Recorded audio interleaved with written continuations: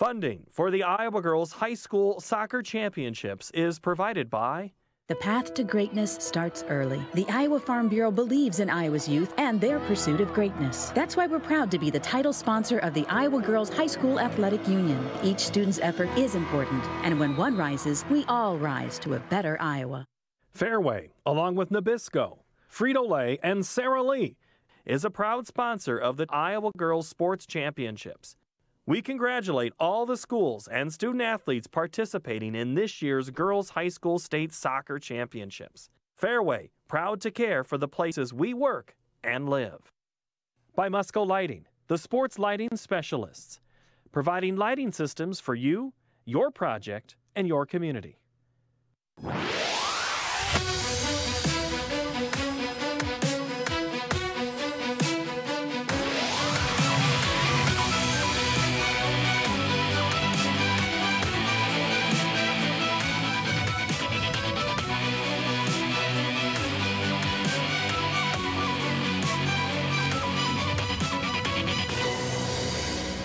It's time for state championship soccer. Here from the capital city in Des Moines. From the County Soccer Park, it's time for the Class 3A state title game, as it's an all-city showdown, as Ankeny Centennial takes on the Hawkettes of Ankeny. And good afternoon, everyone, wherever you may be, with Justin Borster on BJ Shaven. And what a matchup here for the title game. You've got the top-seeded Centennial taking on the second-seeded Ankeny Hawkettes. Well, again, we have 1 versus 2. And speaking to both coaches, the Ankeny Hawkettes are changing their shape today. They're going to go 3-5-2. Coach Birch says he wants to go for it. And talking to Coach Allen, he's going to go out in a 4-2-3-1. I think we're in for a cracker today. Let's take a look at the tournament resumes for each of these two teams on how they got here. First up for Ankeny, they're going for the school's 4th state title, top scoring team in all of 3A. They have 8 of 11 starters committed to play in college. They won the 2A title back in 2015. Now for Centennial, they've been on quite a roll as of late. In fact, the top overall seed looking for their 2nd state championship. They're very balanced. They've shut out their last 6 opponents, and they won 10 games this year by a goal. They know how to play in the tight ones. It's time now for a special honor. Let's go to Jason Esslinger. School, community, and the coaching profession. Presenting the Golden Plaque Award is IGHSAU Executive Director Gene Berger and Soccer Administrator Lisa Brinkmeyer. The 2018 Golden Plaque of Distinction soccer recipient is Todd Hornaday of Bettendorf.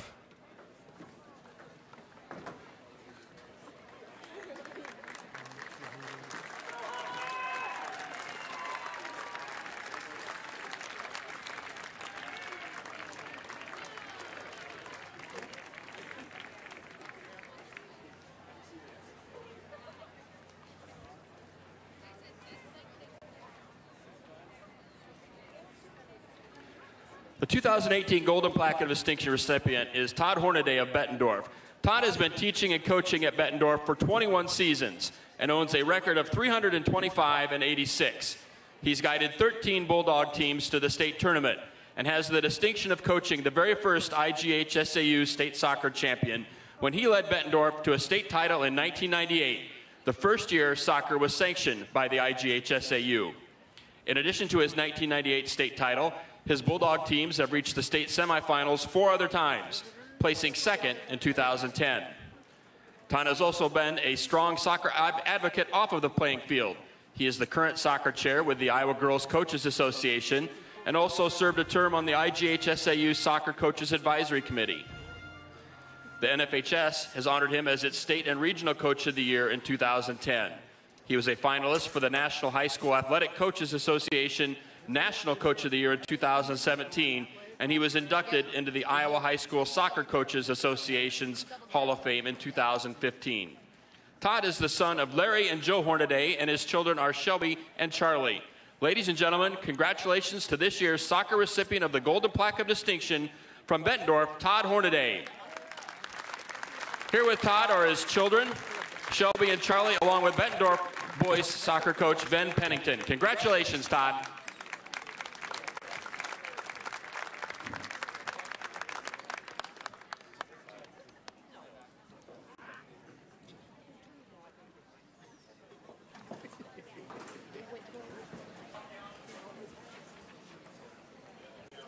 Once again, ladies and gentlemen, good afternoon and welcome to Cownie Soccer Complex for the 2018 Iowa Farm Bureau Girls State Soccer Championship and this Class 3A championship match between the Hawkettes of Ankeny and the Jaguars of Ankeny Centennial.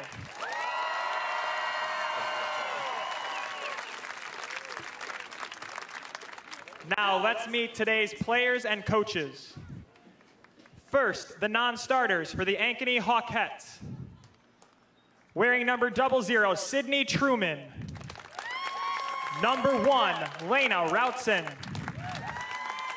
Number 8, Nicole Dacus. Number 10, Kenzie Mackey. Number 11, Taylor Peterson. Number 12, Cambry Mason. Number 14, Paige Bennett. Number 19, Lauren McMahon. Number 20, Mallory Roeheader. Number 24, Ella Morris. And number 25, Ellie Gretz. Now let's meet the starters for the Hawkettes. Wearing number 0, Brenny Frederick. Number 2, Olivia Shire. Number 5, Morgan Bennett. Number 9, Chloe Cooker. Number 13, Riley Whitaker. Number 15, Kate Schaefer. Number 17, Haley Osborne. Number 18, Jalen Keeker. Number 22, Alexis Legg. Number 23, Sage Adamson. And number 26, Ashley Harrington.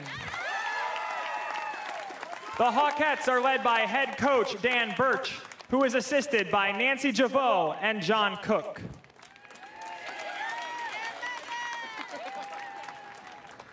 Now let's meet the non-starters for the Ankeny Centennial Jaguars.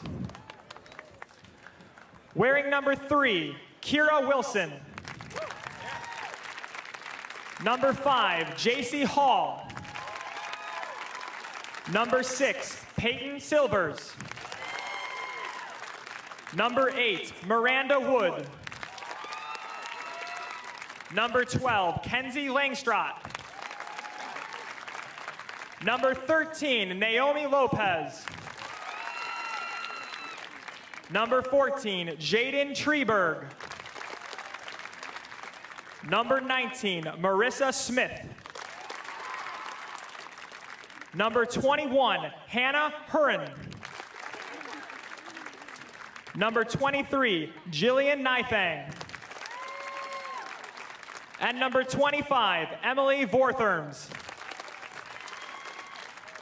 Now let's meet the starters for the Jaguars. Wearing number 2, Kenzie Geiger. Number 7, Megan Gray. Number 9, Tori Euban. Number 10, Olivia Wee. Number 11, Lizzie Johnson. Number 15, Lexi Gutnecht. Number 16, Allie Wyckoff. Number 17, Carly Jensen. Number 18, Paige Freddy. Number 20, Marissa Lopez. And number 24, Olivia Brown. The Jaguars are led by head coach Chris Allen, who is assisted by Nick White, Danielle Jackson, Sam Behrens, and Maggie Lindeman. Our officials for today's match are head referee Jennifer Dunn, assistant referees Crystal Tate and Miranda Thielen, and our fourth official is Sheila Edwards. Good luck to both teams, and let's play some championship soccer. Well, let's get ready for this all-city showdown between Ankeny and Ankeny Centennial. The wind now picking up out of the south. It is hot and it is muggy. 90 degrees out with the heat index. Feels like 97. Winds out of the south at 9, but gusting up to 15. So there is going to be a slight advantage to those that will be moving the ball to the north. As we see Centennial and Ankeny, again, it's the first intra-city title game in girls soccer. And let's take a look at how each of these two teams got to this position here right now. And both doing it in relatively clean fashion. Centennial, the top overall seed, disposed of Council Bluffs Abraham Lincoln. They disposed of Waukee in the semifinals. And for Ankeny, victorious against Linmar, and then outlasted Valley yesterday in overtime to make their way here to the title game. So how much is in the tank for each of these two teams? You know they're going to be going after it. Be fun to see the energy throughout this one. So here we go. Centennial and Ankeny. Of course, the Hawkettes wearing their maroon uniforms with white numbers trimmed in gold. And for Centennial, their home whites with black numbers trimmed in silver. For those of you and living around the Ankeny area, I know there was a lot of heartburn about splitting up of the high school.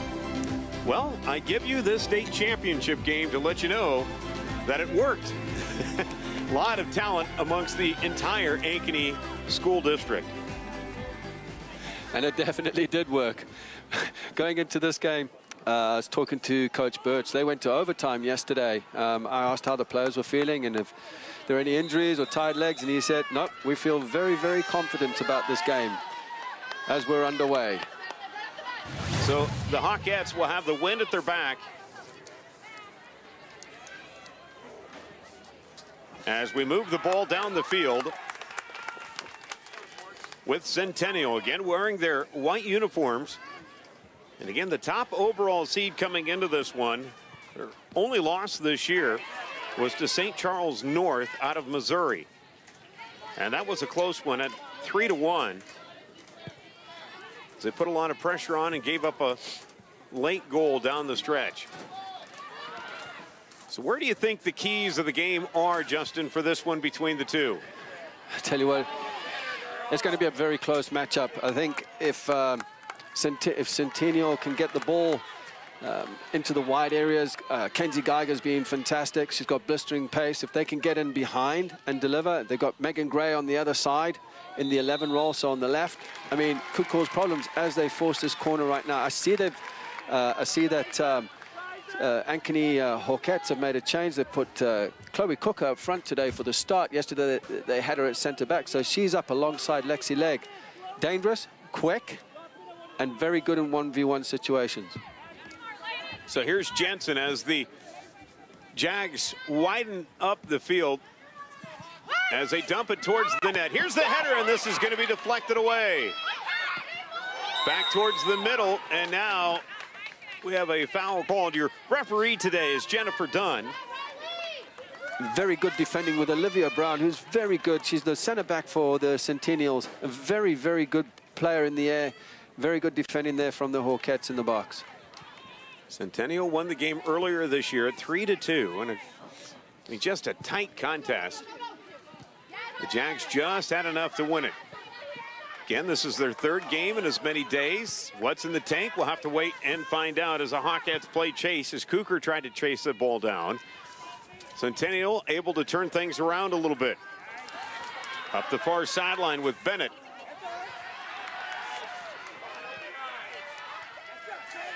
Jostling with the ball now, Bennett trying to clear it out. Fantastic footwork as again they try to spread the field here. Now the Hawkettes on pace. And that one headed back out. Here's a blast from up top, but it's blocked. What a block there by Ubin. You've been able to knock that one down. As Centennial turns the tide now down the field with Gray. Gray will leave one towards the middle, and this is just knocked back out by Frederick. And we have a stoppage here of play Well, this has good pace and tempo to it here early on. Yeah, going back to the block from Ubin, that was critical, in fact. I mean, her starting positions were good. She got behind the ball, and at the end of the day, you just need to block it. Tight on their other back, tight on their other back. And again, a lot of contact. And they are going to let them play as coming up the keeper, Marissa Lopez, the senior, who's only given up 8 goals this season, will punt that ball into the wind.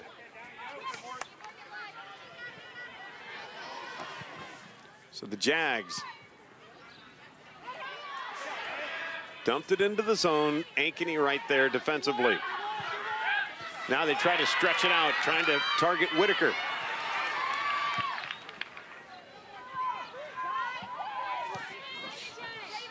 Neither team making a run. They both know each other extremely well. In fact, some of them play on the same club team, so they kind of know the tendencies of one another. And here they are battling against each other in this final. Ball is right at midfield. Our third championship game of the day and our final one. 1A went to Davenport Assumption. That one clean. Winning it 8-0. Now here's an opportunity deep inside the zone. The left foot towards the net. This one's up and in, a goal!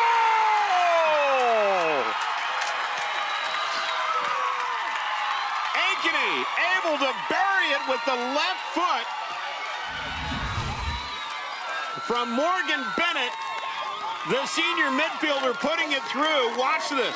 That is a tremendous goal. Morgan Bennett receives the ball out wide, cuts in on from a right foot to a left, and bends it into the top corner with a bit of a dip and a swerve. Fantastic stuff, and what a start by the Hawkettes. Top shelf, left corner, using the wind at her back. Just going back to the earlier ball that was played, and Legg received it, coming in short, and she played a lovely ball, splitting all the defenders for Bennett to get onto it.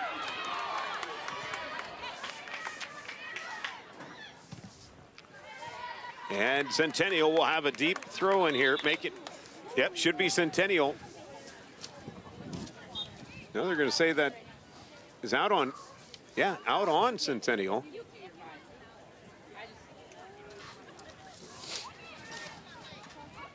Go for the ball. The one to keep in mind is Alexis Legg for Ankeny. Really the decoy there on that last goal. Now here's a shot up high, going to be hauled in by Frederick.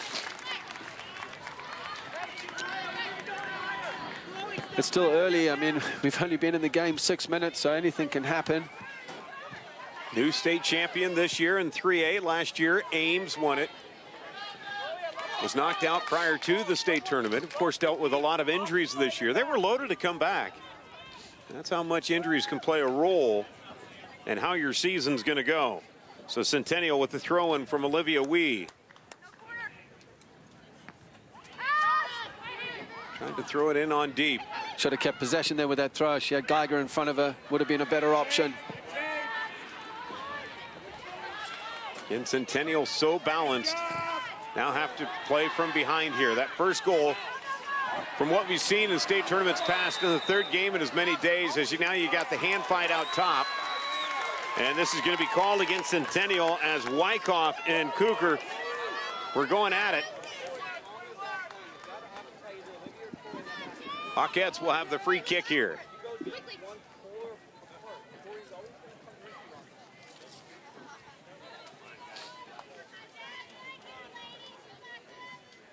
Ken, if you're just joining us late, Hawkettes get on the board first.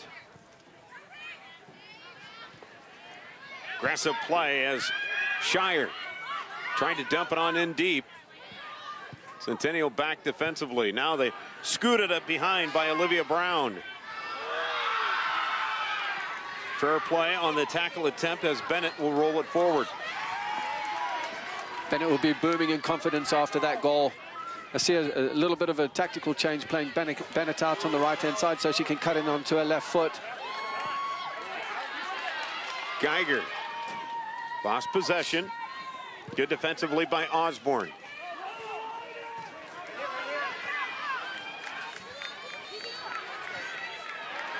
Now they try to heat the streak to Schaefer. Down the stretch, Straker with a shot with the right foot, but it goes wide and behind the net.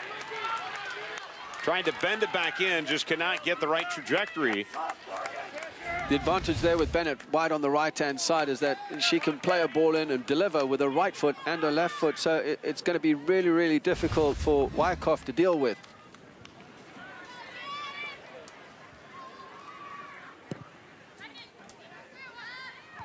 That wind, a factor, that held up the ball before it could get across midfield.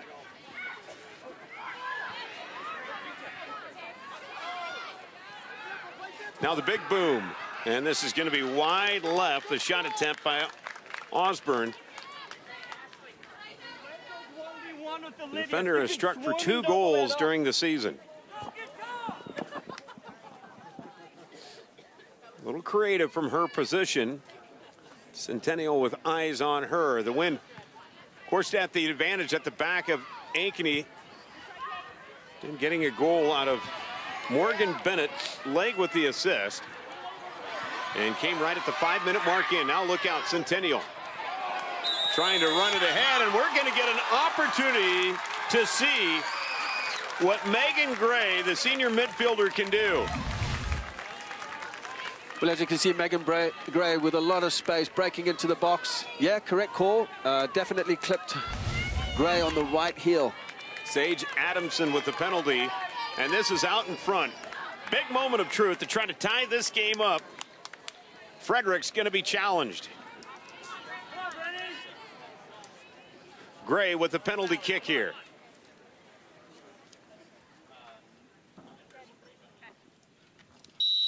Let's see what happens. And the kick, and she gets it. Goal! And we're tied up at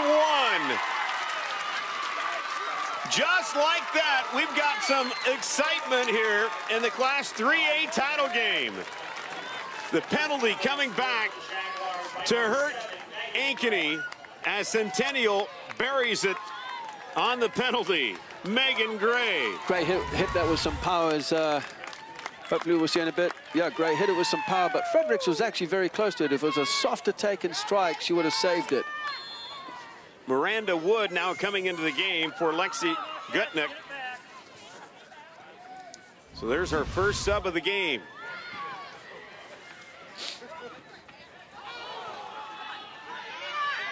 Shire down the near side. Left foot tries to center it. This one redirected out. Huge goal, though, for Centennial. To stem the tide as the Hawkettes were starting to clamp down in this one. Very good challenge there from the Hawkettes. Clean on the challenge.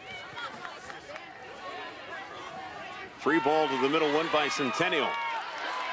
Now they hit Gray on the outside wing again, and will put it towards the net. This one will be sucked up by Frederick. Boy, Frederick quickly got the ball out.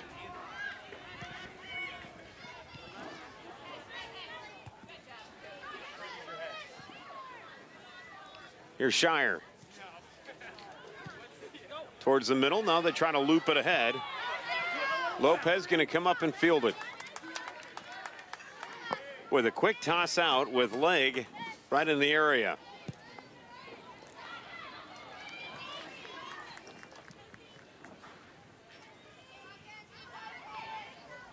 This will go to Ankeny.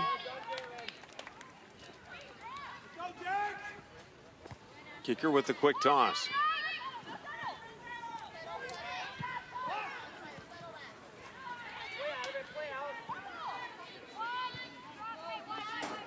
Hawkettes looking to build patiently out of the back. Now that the game's all square, 1-1. Now try to drive it, but it's intercepted by Gray. Already with a goal and taking it deep. Gray with the shot on net, but just blocked at the post by Frederick. Very, very dangerous run by Gray, breaking the line. She's going to be a handful out there on the left-hand side. Good save, though, by Frederick, diving to her right.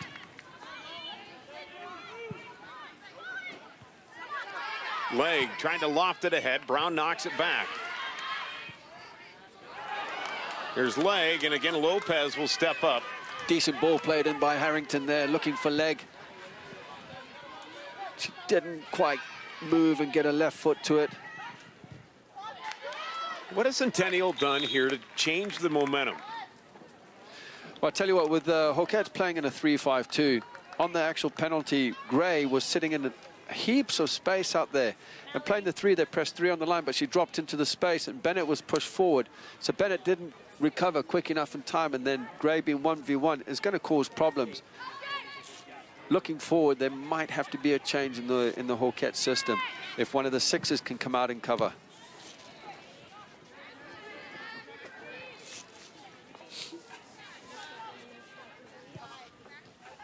Lee with some good handling as they dump it back to reset. Back to Lopez. And they play it out back with Euban. I like those, both teams trying to play out the back and build from the back and through the lines, especially if there's no pressure on the ball. Here's Shire. Really couldn't get a handle on it. And back down for Centennial with Wood. Hawkettes trying to drive it. See how much space there is out there. Gray's pass was just intercepted, but the runs from the midfield were good, and plus the Hawkettes will just split open there with a lot of space down the middle. Leg trying to stretch this one out.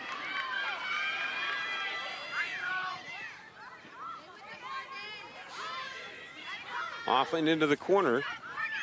A good battle. And won by Centennial.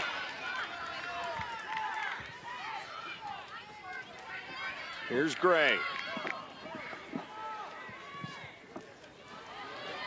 Going to try to find the streaker. And they might have an opportunity here. Geiger towards the net. Geiger, goal! How about that? Kenzie Geiger from the point, putting it through. Got a little bit of space. The initial pass from wide on the left-hand side. And Geiger's inverted run inside the defender was fantastic. Withheld the challenge, lots of strength, and just slotted it past the keeper. So Centennial, who gave up a goal early on to Ankeny, now has the lead after goals from Gray and Geiger.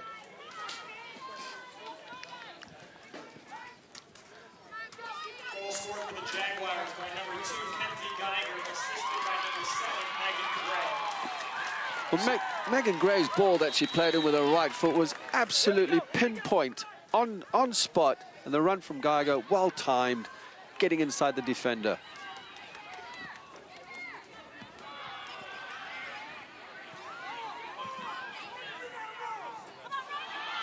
Hawkettes being challenged here, and these two teams have played open here today, putting a lot at risk.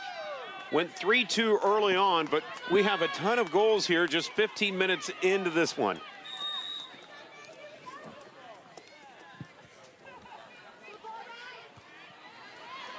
Not going to be a defensive battle. I've noticed a change in shape here with the Hawkettes. They've gone 4 at the back now. They've changed from a 3-5-2 into a 4-3-3, but they need to keep their shape.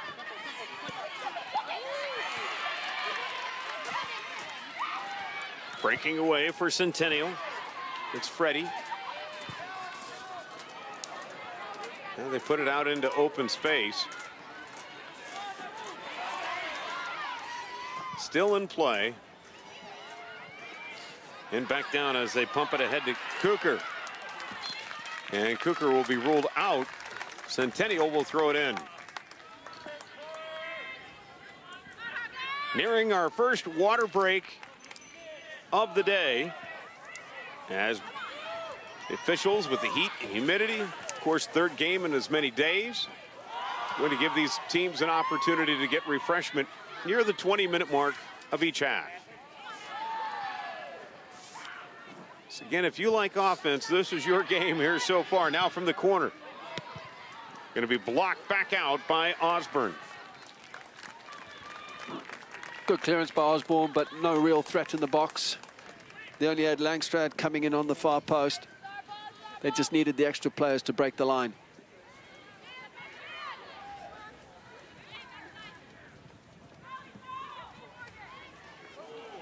Gray again with the terrific move, will center it, and now it's deflected away. Centennial will hold it in. We're just trying to clear it out that time with Roweeder.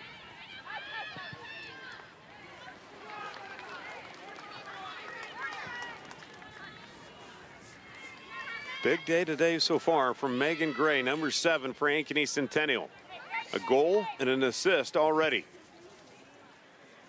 Goal coming on a penalty kick.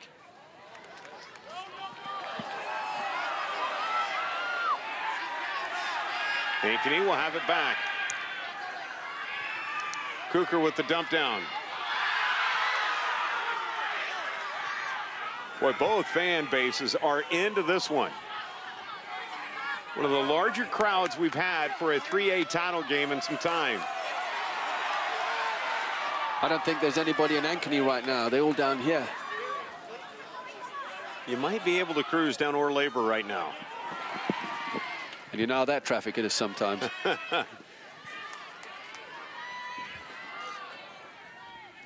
So from the back, they try to play it forward.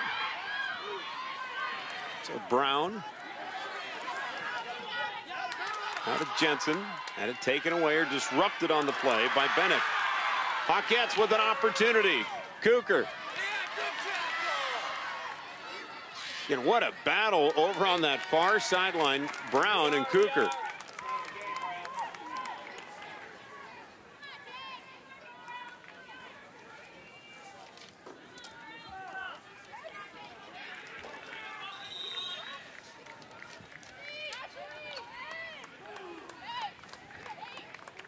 So coming in is going to be Osborne.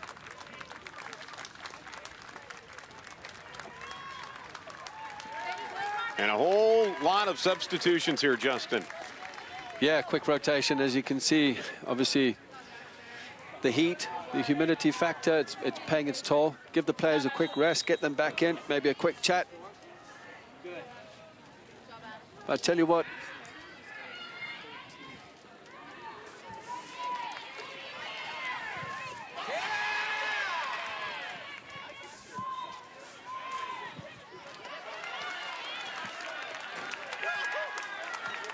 so Naomi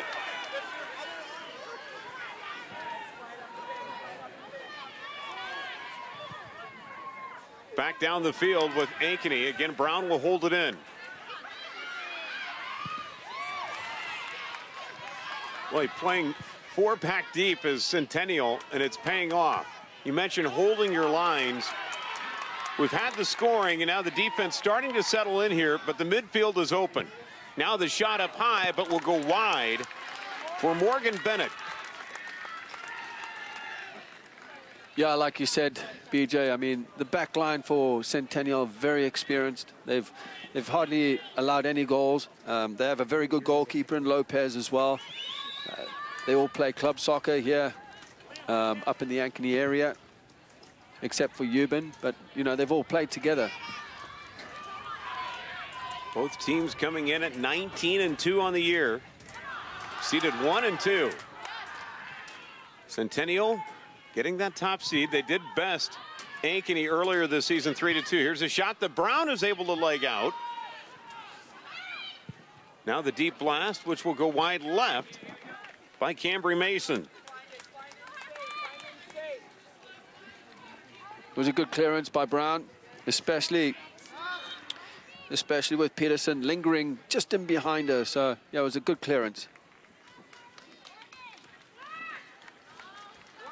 And Ankeny Centennial able to sub in. Coming in is Jillian the Thing. And now it appears we're going to have our first water break of the day. 19:57 to play here in the first half. We've had a lot of sparks, and the heat has been on the keepers today. 2-1 Centennial with the lead.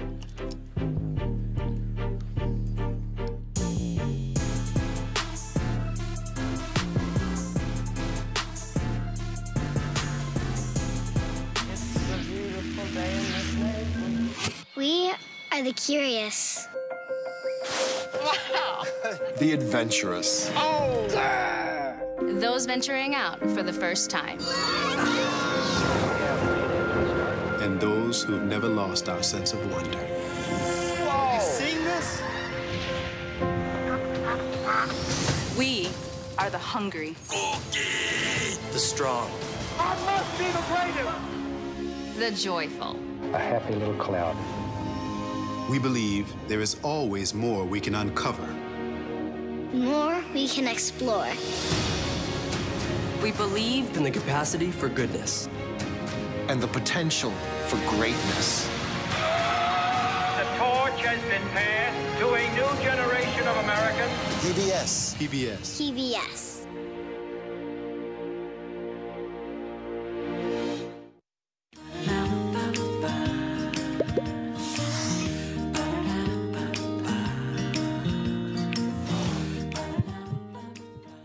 Are you a member of an organization or part of a school looking for engaging free resources for kids? Our highly trained staff, many former educators, are ready to come meet your educational needs at no charge. IPTV participates in STEM festivals and school events, provides professional development to teachers, and educational opportunities to families and informal educators. Contact Educational Services to find out how IPTV can support learners of all ages. Beer isn't the only thing barley has going for it. I'm Charity Nebbe. On the next Iowa Ingredient, we'll travel to eastern Iowa to see how one farmer harvests this ancient grain. And then Chef Eric Johnson will stop by the studio kitchen to prepare some hearty recipes using barley. All that and more on the next Iowa Ingredient. Join Charity Nebbe Thursday evening at 6:30 or Saturday morning at 11:30. This month in Passport, your on-demand library of the best of PBS. A year is a long time to wait before we meet again. Why do you never listen to anything I say, Lord? Because I want what's best for you. He's the science teacher we all wish we had. Science! Art can be seen as so foundational to civilization, an expression of humanity. These and other shows are available with Passport. Become a member of this PBS station, sign in, and start streaming today. Join the conversation online with Iowa Public Television. Follow us on Twitter.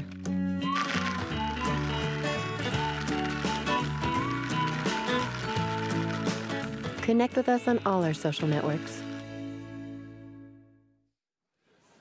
2-1, Centennial with the lead on Ankeny as we're at the water break here in the first half. Jags able to get it done after falling down by a goal as we take a look back at how we got here. And it was quite impressive with Ankeny getting the game's first goal, but then the penalty, and Gray able to pound it home with the penalty kick. Tied it up at 1 apiece. Then Centennial, a few moments later, comes marching back. Gray involved in the play as she's had a huge first half, able to assist Geiger to give the Jaguars their first lead of this game. So what a battle here so far we've had between Centennial and Ankeny. A free kick coming up for the Jags out in front of their own net. By the way, severe weather here in the state of Iowa, up into northern Iowa. A tornado warning has been issued for just west of Mason City. Thoughts for those of you in that area to take cover. Of course, it is that time of the year. Weather here in Des Moines expected to be held off until after the conclusion of this game, and maybe on into early evening. You're supposed to be doing the weather, though, Justin. Is my name Ed Wilson? Very close. Here we go. A little free ball up top. Lopez from out from the net will just kick it away. And it will be a throw-in from deep in the corner. Wow, Marissa Lopez kind of living on the edge there. Trying to go after that free ball. Left the net wide open, but lives to tell about it here. As now it'll be a clear out for Centennial. A little foot race, 50-50 to the ball. There's Smith. Cannot corral it. Now the Hawkettes will try to attack. And could not. Mismanaged the fall for her sideline there.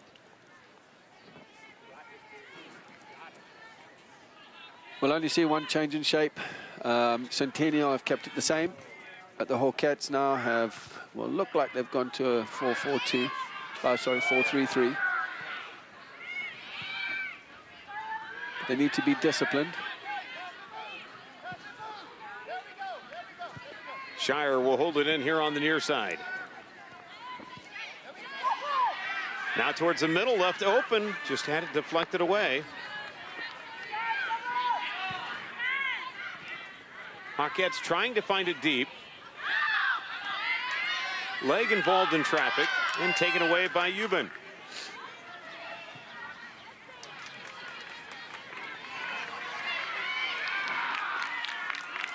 And the Hawkettes again clear it away with Adamson. This is where they need to take advantage, though, of the wind at their back. Centennial has fended off some challenges here, and their midfielders doing the job clogging up the middle. Yeah, they got the matchup in the midfield, 3 versus 3. It's evenly, I think, right now at this point, it's pretty even. Where the danger is for Centennial is out wide with Geiger and Gray. Gray playing on the far left and Geiger on the right. But Geiger has this habit of making inverted runs, which the Hawkettes need to watch, as she proved when she scored the goal. Gutnet back into the game for Smith at the forward position. Now Ankeny trying to run it deep, and they get it! Are you kidding me? This one's tied! What a goal by Alexis Legg! Somehow she was able to put her left foot on it and bury it with a defender right on her in Brown. What a fantastic goal. The ball came across her body. She timed her movements perfectly on the volley, left foot. Dipped it over the keeper, no swerve, just dipped under the crossbar. Fantastic stuff from Legg. Alexis, who's had a huge season, now over 75 points on the year, connecting on her 34th goal of the year. Tied up at 2. These two teams are really laying it out on the line, as Legg able to connect on the goal to tie it up at 2. Back and forth, seesaw battle. What more could you ask for in a state championship game? The ball in from Mason was... Here's another look at it, this time from the view of the goalie. Oh, just absolutely fantastic. Just eluding the fingertips of the goalkeeper, Lopez. But it was the initial pass that was played in and delivered by Mason, was perfectly pinpointed. So now Legg with a goal and an assist today. Again, tied at 2. Inside of 17 to play.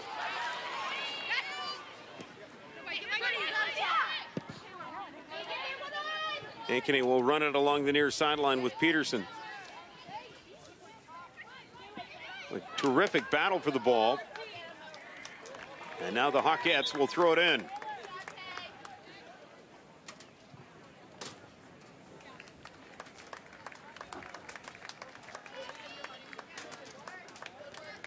Well, 4 goals in the first half so far, with close to 16 minutes to go. I mean, it's been end to end. And this one out of bounds.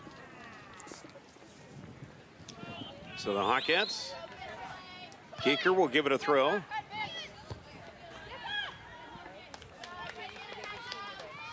And now Centennial.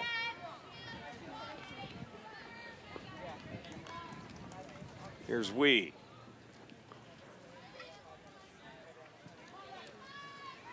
And deep on into the corner.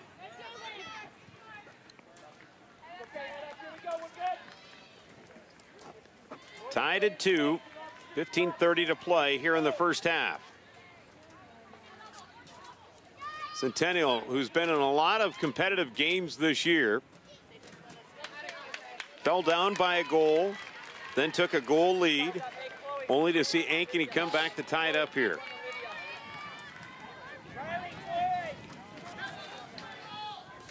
There's so much ability in these two sides, BJ. Like I said earlier, it can go any way. Now a corner kick coming up. Wee with the blast with the right foot, left it up. This is going to be headed out.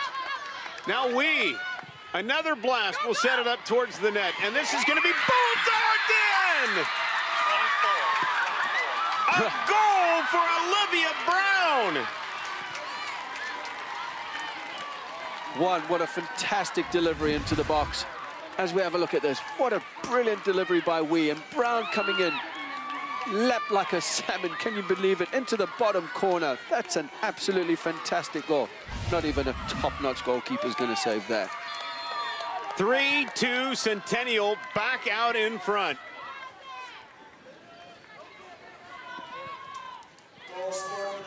Brown picking up her 4th goal of the year.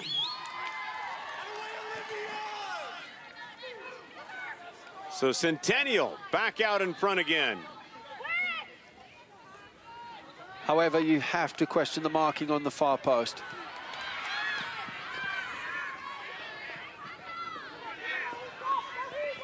Can the Hawkettes answer here? As this is knocked out, and a corner kick will be coming up here for Ankeny. Their opportunity. Good job there by Whitaker. Just forcing the corner, driving down the left-hand side of the field into the box. Under pressure from 2 players. This will be Shire.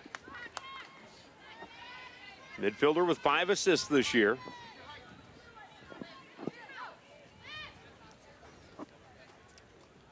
Finding her spot. Towards the net. The header left empty. Now foot race towards the ball. They'll leave it out in open space to Shire, who'll blast it towards the middle. And the Hawkettes will try to track it down with Adamson. Now they play it back. Boy, using the win, and this will be an easy one for Lopez to roll it on in. So Ankeny with an opportunity to answer. Are you surprised about the offense we've seen here? These two teams know each other rather well. But 5 goals so far here in the first half. I'll be totally honest with you. Yes, I am. I'm totally surprised because both of them actually defend very well as the Hawkettes look to break into the box, picked up by Eubin. I mean, both of them shape up. I mean, we're at 3-2 already, and that was the final score of the last encounter that they both faced when they both faced each other. Centennial won their opening round game 7-0 over Abraham Lincoln. Ankeny beat Lenmar 5-1 in the semifinals. It was Centennial squeaking out a victory over Waukee 2-0. Speaking of squeakers, how about this? Ankeny beat Valley 2-1, went 3-0 on penalty kicks to win that game yesterday.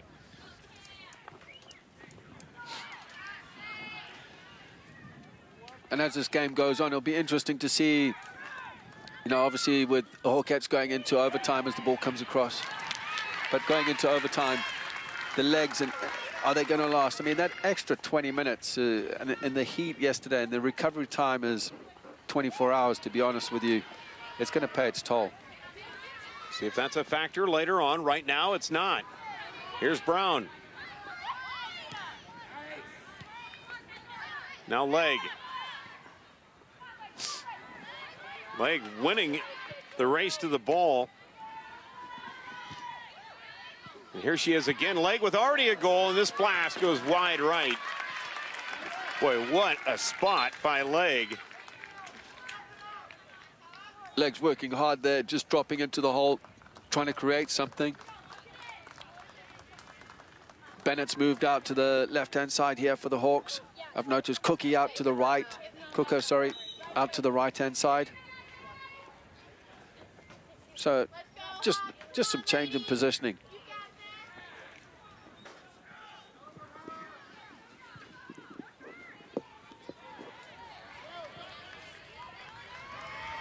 Now down the field, the far side.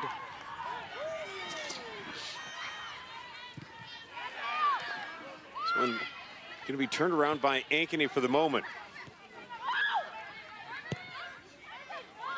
Centennial trying to drive it on deep.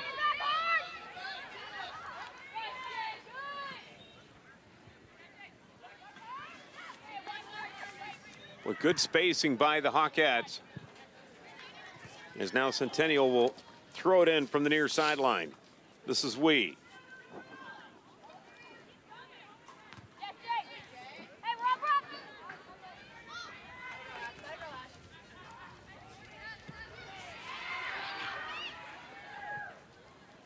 Now the blast from up top, an opportunity here. Boy, trying to measure it was Jensen. Now with the shot, and this goes high and wide. Surprised she had that much time to drive it on in deep into the zone. Yeah, Lizzie Johnson actually did well there to beat two defenders going left and right. But she was just leaning slightly and a little bit off balance, and that's why the ball went over the bar.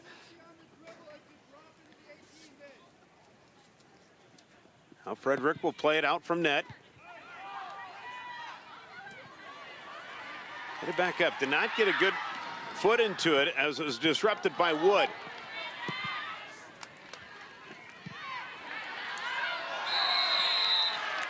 And it looks like we're going to have a penalty called against Ankeny, so Centennial with a free kick. Right inside the offensive zone.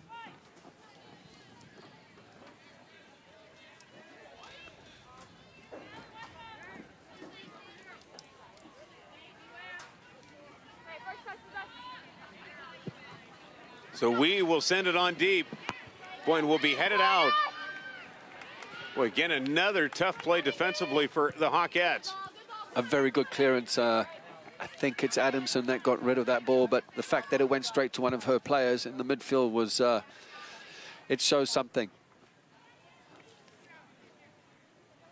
Now Lopez holding it. Nearing the 8-minute mark to go in the first half.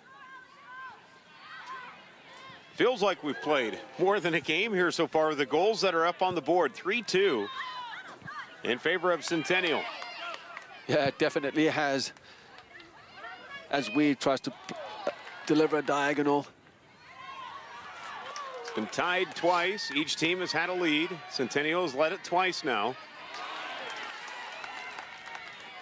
Now Mackey.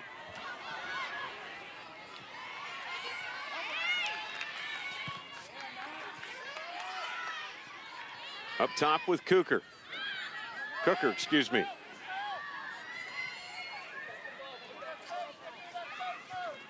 Whitaker out there looking to try and create something as well. Right, and over to Brown, who will head it back out. Now Whitaker again to the middle to leg. When Centennial at the right spot at the right moment. I want to remind you, coming up at the half, we'll be talking with both coaches, gaining their insight as to what happened in the first half and what's setting up for the second half. And now the official talking things over with Centennial's Naomi Lopez. Her and her sister have both spent time in the net. Marissa in the net today.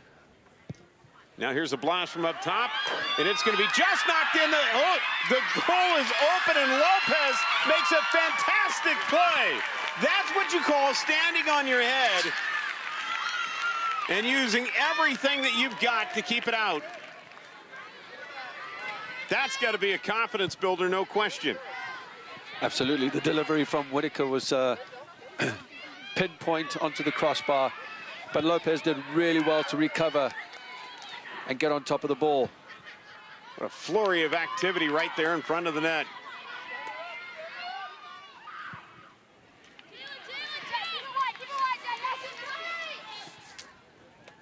And the Hawks will force a throw in here.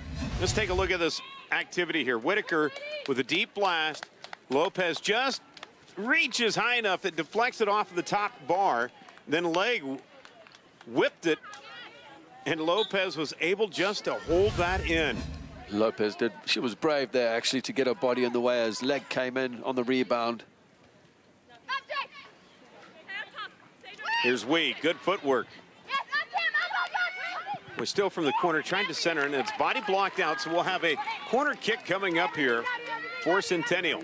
They've scored on this play before, albeit off of a rebound.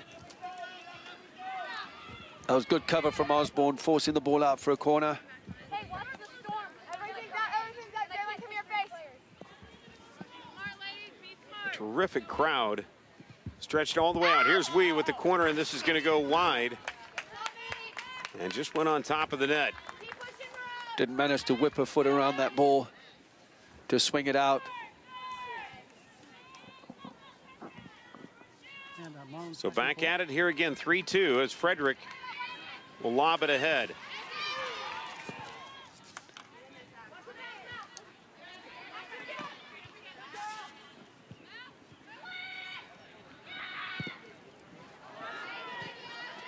There's Gray, who's had a huge first half. Stemming the tide on this one, keeping it tight. Gray off into the corner now. This shot goes wide left. And it will be a free kick out in front of the net. You give Gray that much space, she will punish you. She'll turn and run at you. That was really good recovery run by Riley Whitaker and their teammates at club. And then the cover coming across from Osborne, which forced it out for a corner. That did deflect off of a Hawkette. So Megan Gray will have a corner kick coming up on the far sideline. So your right leg, that big brace on it hasn't affected her at all today. Here's the loft, the corner kick. It's going to be up, and it's going to be in and off the post. Somehow, Shire's able to blast it away, and it stayed out of the net and did not get past the line. Good defending by Shire.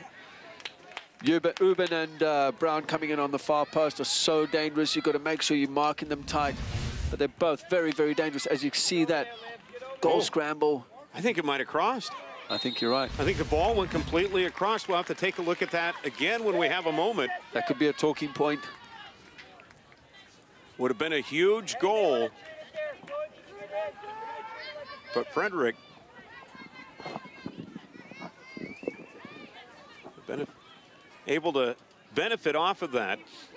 Now trying to direct traffic. So 3-2 still our score with 3:10 to play in the first half. Lizzie Johnson at the ready, and you see the hop. Tries to go far left, the header up. This off into the corner, and Frederick will haul it on in. So let's take a look. We'll slow it down. Did the ball cross the goal line? That's all it has to do is completely go over. And right there, it might have been toeing the line. It's really, really tight. The whole ball has to cross the line. That was tight. I don't think anybody could have seen that. The officials, I mean, now that you have TV review at the top level. 3-2 still our score with 2:23 to go in the first half. It'll tangle up, and this one will go to Ankeny. You can tell that the play has slowed down a little bit from what we saw early on in the game. However, when each team gets it deep inside the zone, it's like they hit another gear.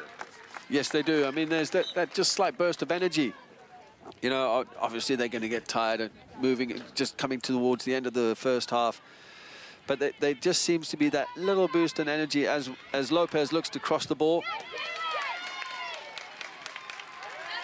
But we'll see as we go further on in the game. I mean, as the heat comes in and the humidity, I mean, the players will start to get tired, and that's why you'll see lots of rotations in off the bench. Another corner kick with 90 seconds to play in the half. Olivia Wee. This time gets one towards the middle. Brown just missed it, the header. And now the deep boot. Up top will go wide of the net.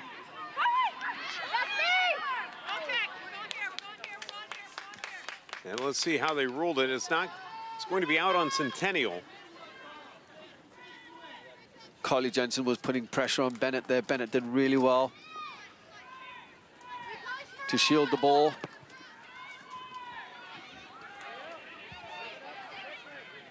So I think back to that missed opportunity in which we thought the ball might have crossed the line entirely. The ball has to go past the line. All of it has to go, not just a little. We know some of it was across the line, but was it all completely across the line? It was a close call, that's for sure. It was difficult for us to see, but it did look like the whole ball crossed the line. Could be a huge factor later on.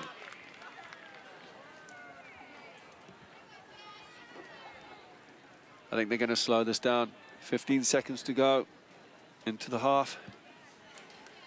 One more roll here with 10 seconds to play in the half. Centennial with a 3-2 lead.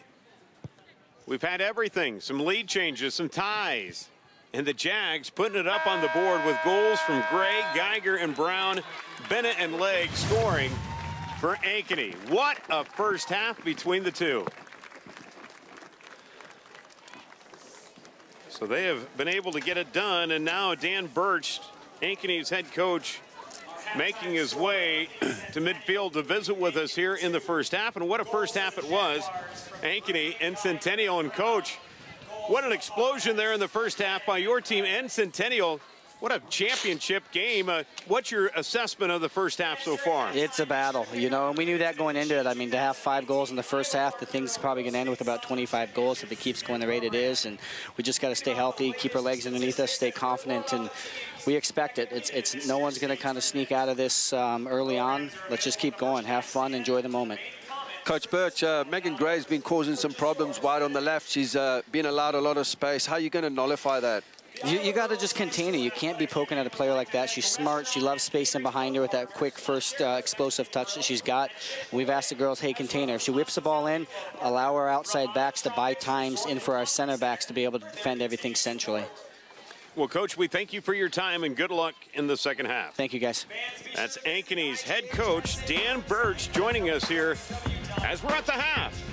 Centennial with a 3-2 lead over Ankeny, and you're watching the Class 3A State Championship game here on Iowa Public Television.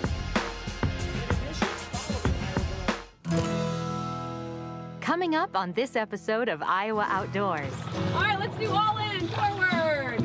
We invited the 6th graders out to try out these Voyager canoes, get them paddling, learn a skill, you know, to enjoy the outdoors. These kids live here by the river. You know, the water can be powerful, and we just want to make sure that they're safe and they're aware of how to be safe on the water. Enjoy Iowa Outdoors Wednesday evening at 6:30 with a love of British blues, inspired by pioneering guitarist Joe Bonamassa. Pays tribute to the legends of British blues in a stunning concert.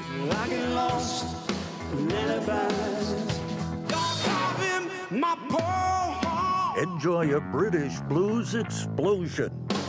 7 o'clock Wednesday evening. On Civilizations, from ancient scrolls in China to the majesty of the American West, landscapes help define who we are and who we'd like to be. They were passionate statements about how humanity could be redeemed through the encounter with nature.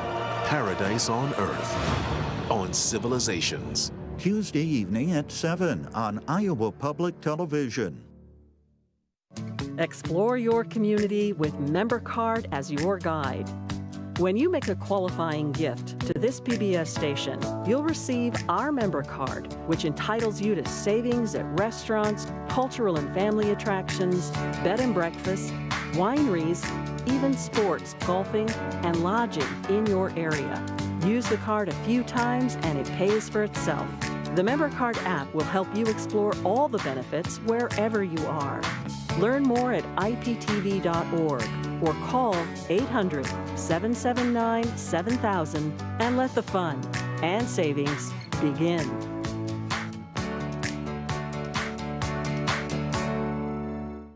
Hi, I'm I'm Charity Nebbe, host of Iowa Ingredient. More and more viewers are becoming sustaining members to support Iowa Public Television because it's easy and hassle-free. You simply choose an amount to give each month through your bank account or through your credit card, and you're set. It's a great way to support the shows you love month after month. You can give online or you can call 800-728-2828. Thank you so much. Do you Snapchat? So does IPTV. Add Iowa Public TV or snap our code. Get live peeks at our productions as they happen in real time. See exclusive behind-the-scenes content. Connect with all our social networks by visiting iptv.org/social. 3-2 Centennial with the lead on Ankeny. What a fireworks display we've had in this first half, as both Centennial and Ankeny have had a lead in this one. Right now it's the Jaguars out in front, 3-2. We've got the second half coming your way here in mere moments, so stay tuned for the conclusion of this one. It's a good one. Ankeny Centennial and Ankeny, your Class 3A state championship, right here on statewide Iowa Public Television. It's a beautiful day in this neighborhood. We are the curious. Wow. The adventurous. Oh. Grrr. Those venturing out for the first time. And those who've never lost our sense of wonder. Whoa. You seeing this? We are the hungry. The strong. I must be the greatest. The joyful. A happy little cloud. We believe there is always more we can uncover. More we can explore. We believe in the capacity for goodness and the potential for greatness. The torch has been passed to a new generation of Americans. PBS. PBS. PBS.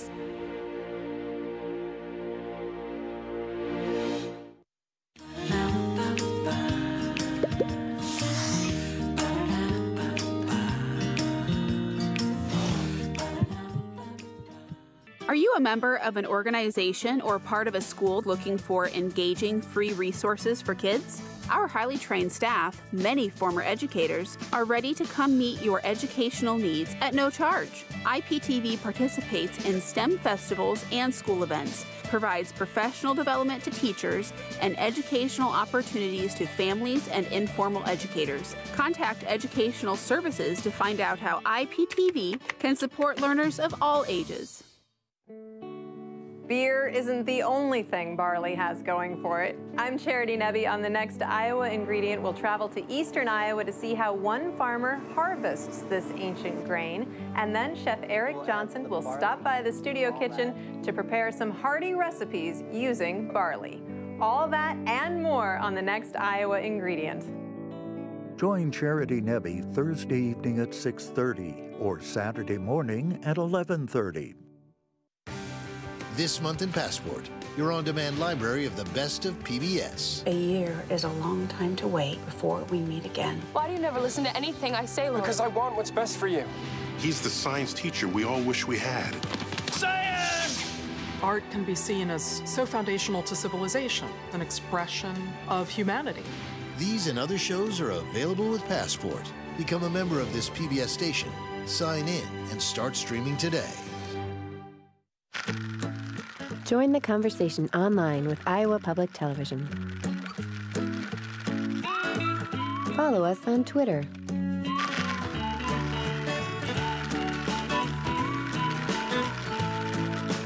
Connect with us on all our social networks.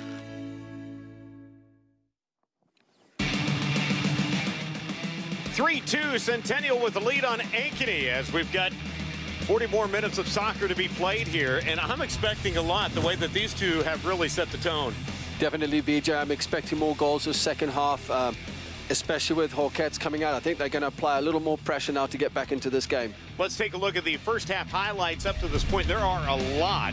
Both teams were able to strike it down the field. As we take a look at what they're able to accomplish as Ankeny answered back. Leg able to push a goal across.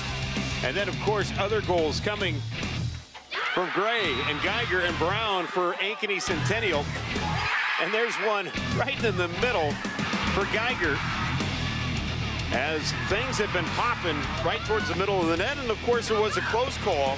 Was it a goal? Wasn't it a goal? Just a few moments before the end of the first half. But nonetheless, as we take a look at the statistics here in the first half, we see Ankeny has outshot Centennial 9-8. Shots on goal, though, at 5-4 in favor of the Jags.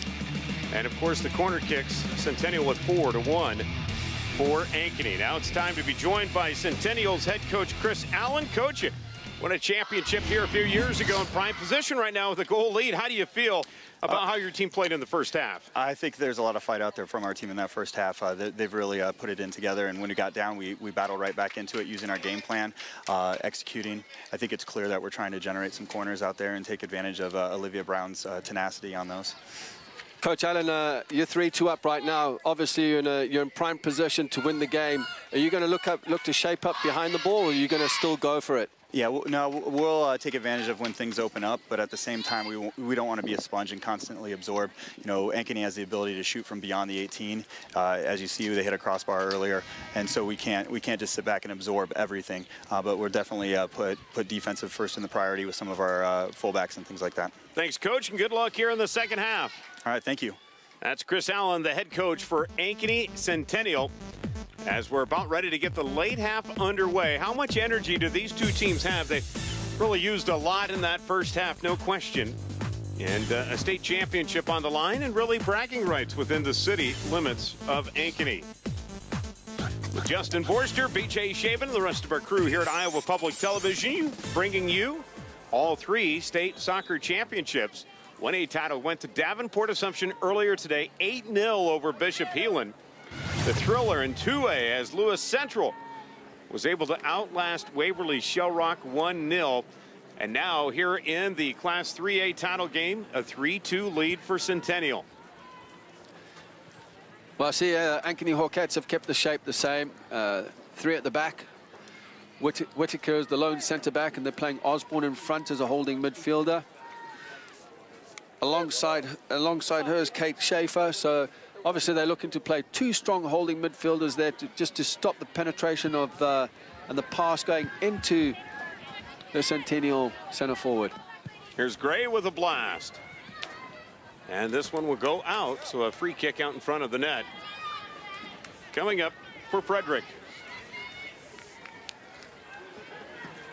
Wait, that early stage here, and it is very early, but a minute in, it seems like each team was trying to measure one another. Yes, they were, and I think they were, apart from measuring, just trying to feel each other out as the shot comes in, fairly weak. But trying to feel each other out, you know, moving forward and waiting for the little mistakes and the gaps to open up so that they can try and slip the passes in. And that's kind of what happened in the first half. I think they'll be a little more cautious this second half, to be honest with you. This one played down the field for the Hawkettes and Roweeder.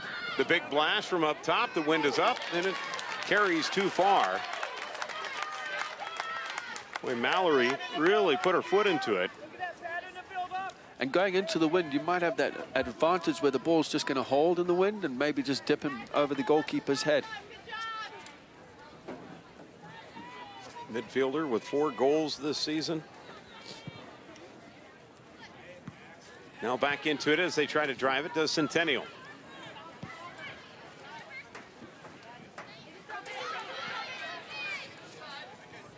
Each team able to post a number of shutouts.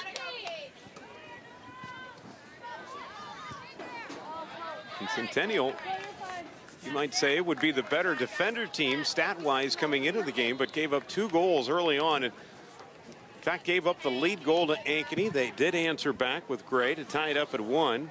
And then Centennial had a 2-1 lead. Then Legg with a blast from right at the top of the point to tie it up at 2. Right now, the deciding goal coming off of the head of Olivia Brown as Olivia Wee passed it in. That was after a rebound or a corner kick, and it was bobbled out. And Brown had another chance at it and was able to push it through. That's the difference so far in this one. 3-2 our score. Ankeny trying to stretch it out. The header from leg will be easily played by Lopez. Earlier mentioned about the Centennial backline. I mean, they are very strong with Wyckoff, Brown, Ubin, and Wee. But in front of them, you've got Freddie and Johnson, who are very good holding midfielders that play a 6 and an 8 role on rotation. So if one goes, the other one stays, and vice versa.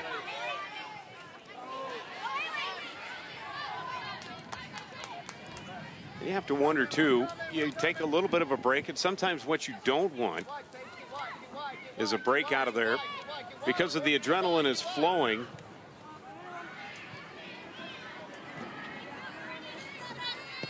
Now they play give and go along the near sideline, a little cat and mouse. As Adamson runs up the near sideline.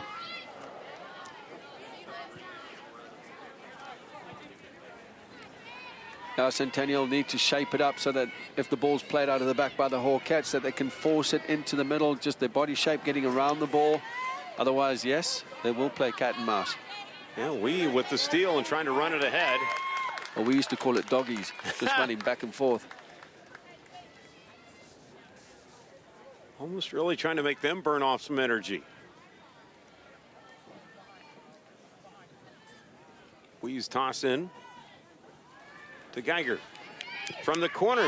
See if she can bend it around. No striker there, and it'll be headed back out. Got a corner kick here coming up. It's actually a very good delivery. Geiger turning, nice and sharp, delivered. Lopez was coming on the far post, but it was easy taken care of by the Hawkettes. So the corner kick coming up for Centennial and Megan Gray.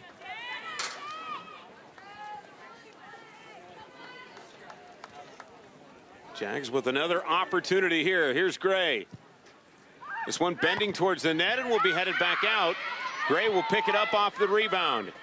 Now tries to drive it now with the side kick, but this one just went wide left. A little too much foot as she chucked it towards the net. Very good first touch as she burst into the box, into the 18-yard box, but just slightly off balance when she struck the ball. Had the space.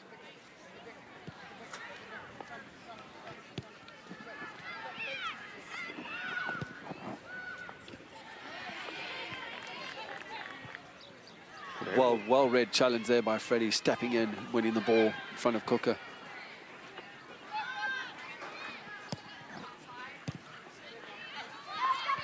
Gray again. With the wedge shot towards the middle, directed back out. Ankeny 2 forward, and now they find leg. Trying to put it back down on the other end. There's Cooker.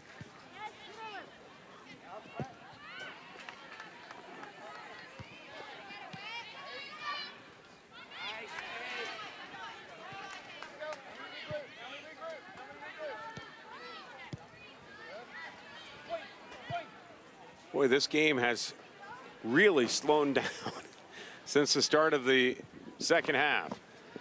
The first half started off at a blistering pace. You're right, it slowed down, but I expect it to pick up later on in the game, especially if the score is still the same. Hawkettes trying to challenge, and this one directed back out by Wee. Freddie, rather.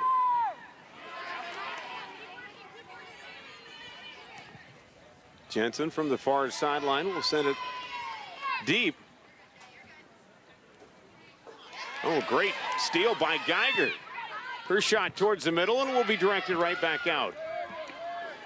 Only 2 white jerseys deep inside that box on that drive.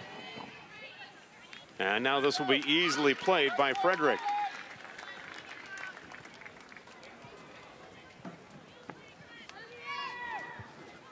It's like they've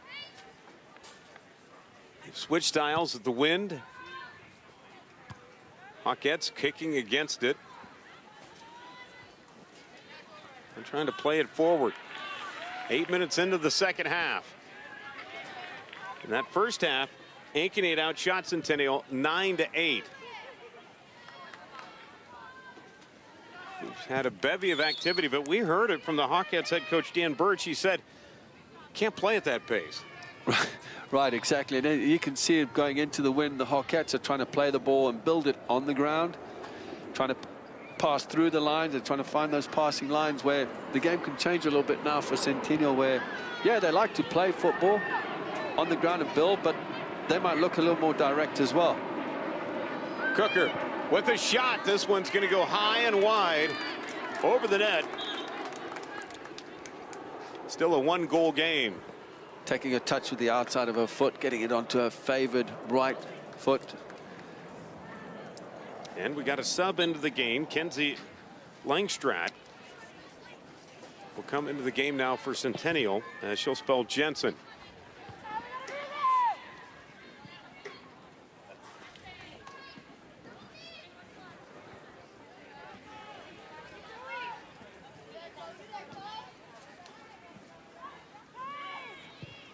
Right into the view of the Centennial tent.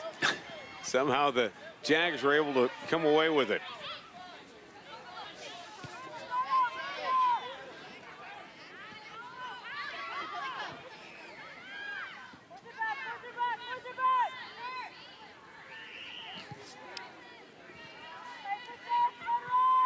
See, the Hawkettes are still trying to be very patient as Whitaker drives forward. That one blocked back out. What a great block from Olivia Brown. Brown, no question, having a game to remember. Not only defensively, but putting a goal up on the board. So far, was able to stem the tide and gave her team the lead. Centennial on the prowl here. Geiger over on that far side will center it. This one played up and will be knocked out by Ankeny. Again, another great delivery from Geiger. I feel like if Langstrad would have hit that first time, it would have been a better chance. Taking the touch, she was closed down too quickly. She needed a split second on that.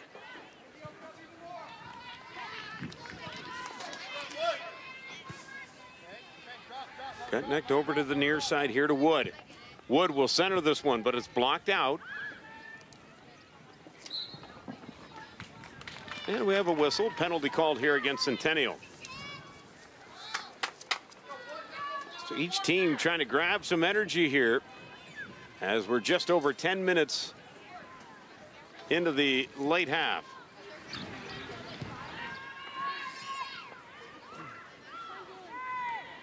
Osborne will play it back.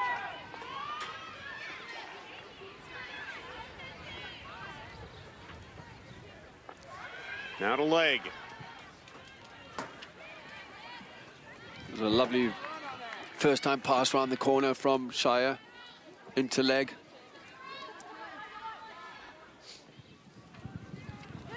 Moving back deep here to the near side. And the Hawkettes will intercept with Adamson.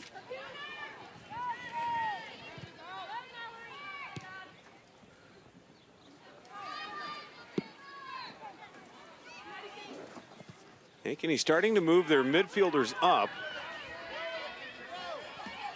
They still have three back deep. Now trying to stretch it with Geiger.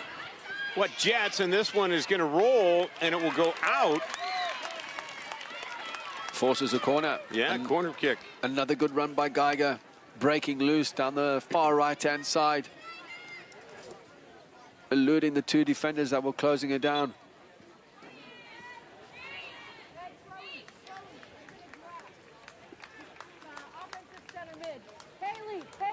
Coming into the game for Ankeny is going to be Taylor Peterson.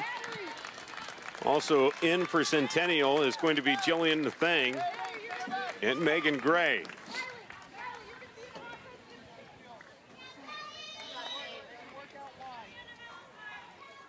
Weave from the far side. This one's going to be up and wide right. Well, the wind must have been a factor on the ball.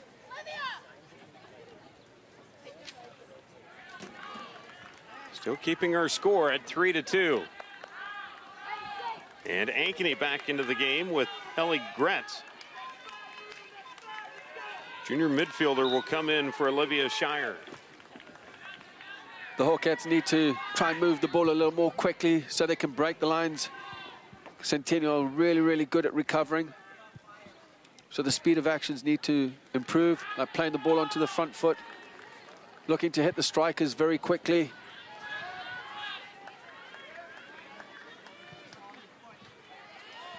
As you can see, they get closed down. Yeah, Wee with the steal. Look at Wee go. Olivia Wee with the drive, and this one off of the ground, defended well, and Wee will try to pound it back in with her head, and a penalty will be called against Wee.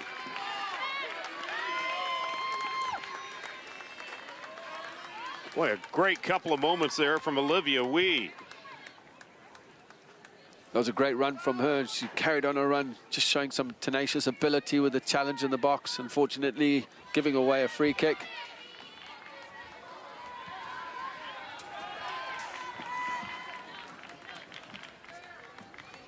Giving up some energy, though. You're late turning it on at the right time. Here's Adamson. Of course, Ankeny playing an overtime game that went all the way to penalty kicks against Valley. They were able to outlast the Tigers, of course, to advance here. Went at 3-0 on penalty kicks and took the score at 2-1.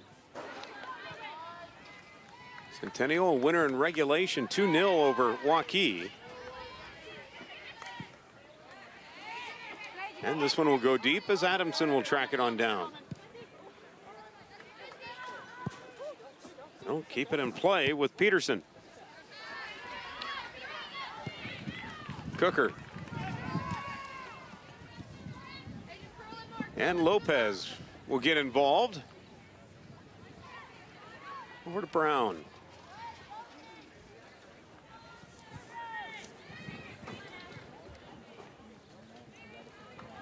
Well, each team playing keep away here late.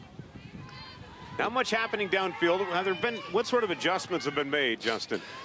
Well, just looking at the way they're playing, right, I mean, there's no real change in the system. I'd like to see maybe a change with Hawkettes after the water break. They probably need to push an extra player forward. They're really struggling with the just two against the back four. And even they 3-5-2, but if, you know, they can go 3-4-3. They've kept three at the back now, but just push an extra player forward up on the line just to cause more problems. And if they press two up against the two center backs, Ubin and Brown, it could cause a difference. However, they still need to take care of this back here with the back three. Adamson in back. They did move the ball down deep, but again, Centennial very strong defensively here in the late half. Cramming a lot of people back late.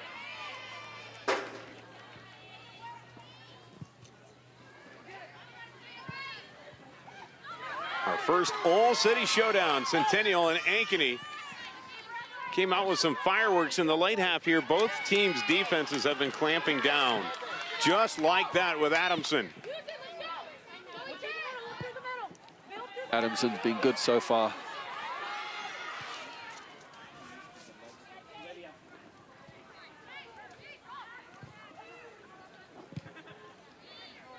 And this one will go out. And we'll have some subs come into the game. Nearing our water break here in the late half. Lizzie Johnson will re-enter the game for Ankeny Centennial, who's had a huge and been involved in a lot of plays here in this one. It's a good move. Lily Johnson's a good player. So just add a little bit in there from an ability standpoint. Lopez will pick up and kick. Make that a throw out to the wing.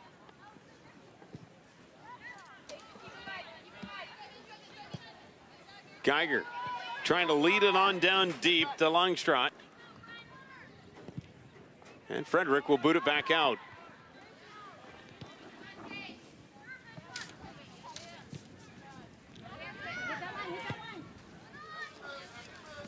On the near sideline.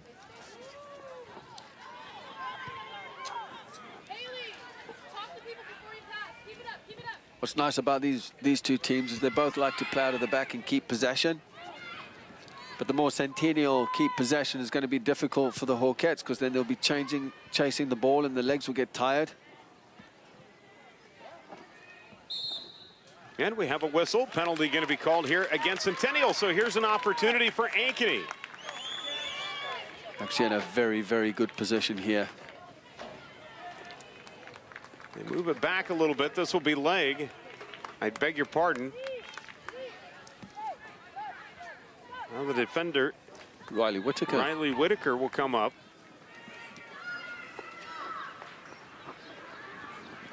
Look to put it in play. You see the wall in front of her. View from the back. Here's Whitaker. Tries to go up, and this one's going to be hauled in by Lopez, who played it perfectly. Good vision out in front. Yeah, it went straight into Lopez's hands.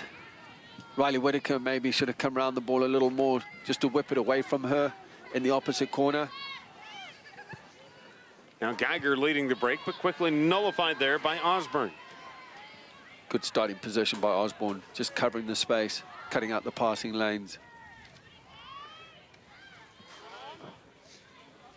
Again, right near the halfway point here of the late half.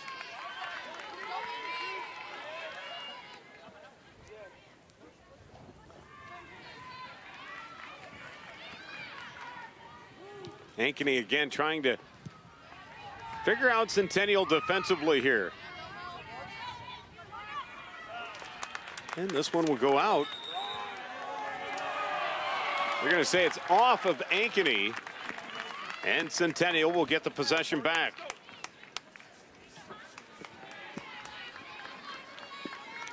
As we walk to the ball just to kill some time.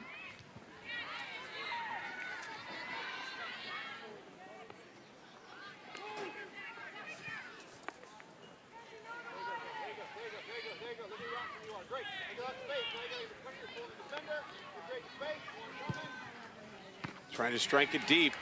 Getting a lot of play here in midfield in the late half.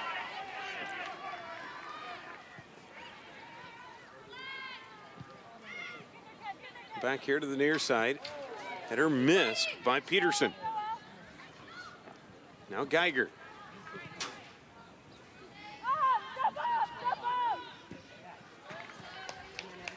And so it'll be a throw-in along the near sideline for Ankeny. And it looks like we're going to have a stoppage in play. We're just inside of the halfway point. Ankeny Centennial in position to win their second state title, trying to fend off their crosstown rival Ankeny. 3-2 our score as we're at the water break on Iowa Public Television.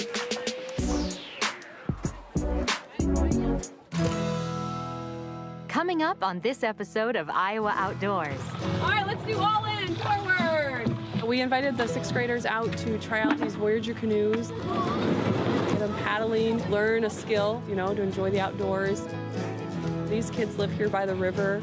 You know, the water can be powerful, and we just want to make sure that they're safe and they're aware of how to be safe on the water. Enjoy Iowa Outdoors Wednesday evening at 6:30 with a love of British blues, inspired by pioneering guitarist Joe Bonamassa. Pays tribute to the legends of British blues in a stunning concert.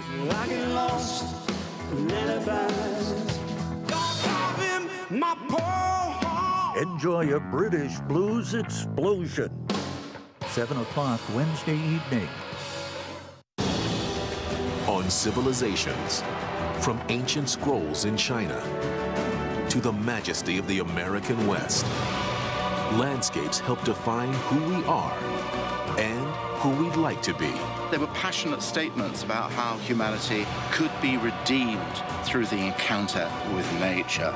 Paradise on Earth, on Civilizations. Tuesday evening at 7 on Iowa Public Television.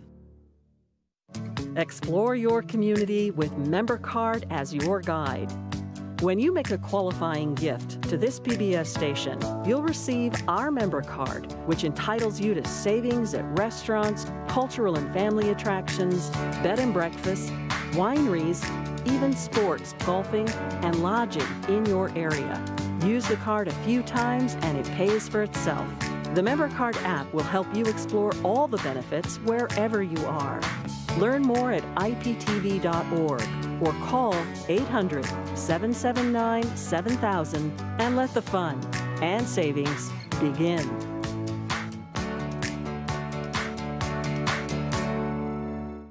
Hi, I'm Charity Nebbe, host of Iowa Ingredient. More and more viewers are becoming sustaining members to support Iowa Public Television because it's easy and hassle-free. You simply choose an amount to give each month through your bank account or through your credit card, and you're set. It's a great way to support the shows you love month after month. You can give online or you can call 800-728-2828. Thank you so much. Do you Snapchat? So does IPTV. Add Iowa Public TV or snap our code. Get live peeks at our productions as they happen in real time. See exclusive behind-the-scenes content. Connect with all our social networks by visiting iptv.org/social. 3-2 our scores. We've got 19:28 to play in this one between Centennial and Ankeny. Here from the County Soccer Park on Iowa Public Television. You know, the first half, very explosive, had all 5 goals there. To start the second half, both teams, it seemed like were kind of trying to rest up or conserve some energy. Expecting it all blitz down the last 20 here. I would expect something from Ankeny Hawkettes, maybe a change in the shape, maybe pushing an extra player forward. They need to. If they don't and the score stays the same, they're not going to get the result. So they really need to change something. I mean, the game in the second half has been very slow. Again, both teams feeling each other out, but I just think the weather's had a toll, and we're on day 3 right now. One of the starters, forwards, back into the game. Shire for Ankeny. Coming out of that water break. So here's Geiger. And a lot of times when you push it too hard, there could be some mistakes. Langstrot will try to blitz it down in. And it's going to go out, and it will belong to Ankeny. Longstrot wanted to get a corner, but could not convince the referee, Jennifer Dunn, today. Very good defending by Osborne as well, just to get across Langstrad, forcing it out for a goal kick. I must say the officiating's been good today.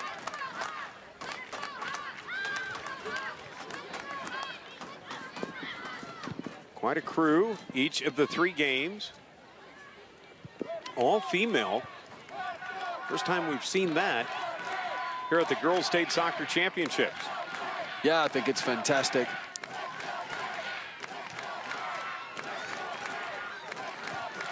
Just goes to show in the state of Iowa there's more female staff coming through, officiating games. That you can do it. We'll take a look at this. Gray out on the wing. We'll try to clip it back towards the middle, and this one's just stopped at the line. Are you kidding me? That might be some energy that Ankeny could use with that stop by Frederick. Great work by Gray on the right, but what an unbelievable save by Frederick. Not enough power on the shot, but she still had to stretch out and save that ball. Yeah, and then Thang put her foot on it. Able to knock it down was Frederick. Thang did really well to get into a good position. Just dropped off a little bit deep to the 6-yard box just to get away from the defender. Didn't get enough power on the shot though.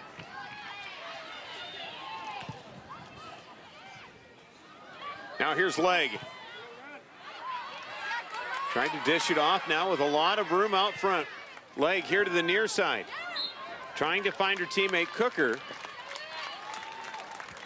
And a penalty called against Ankeny. As you look at the ball coming in, Nathang did really well just to drop into the hole. But what a great save by Frederick. Now another foot race to the ball. Longstrot gonna body, and that there will be a whistle here. And a yellow card will be issued against Langstrot.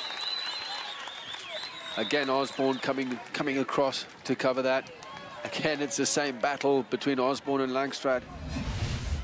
So Miranda Wood will come into the game. Once you receive a yellow card, you're quickly ushered out.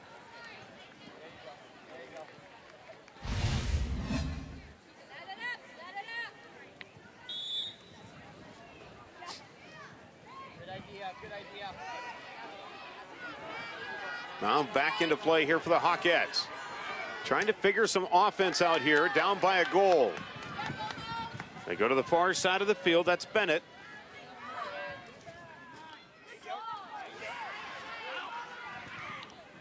Out of the middle of the leg. Swims to the side, trying to go to Bennett.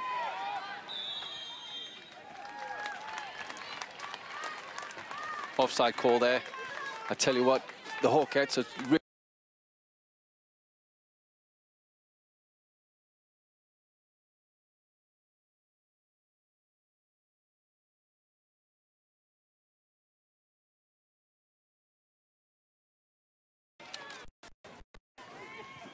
Ankeny, the state's leading or top scoring team in all of Class 3A.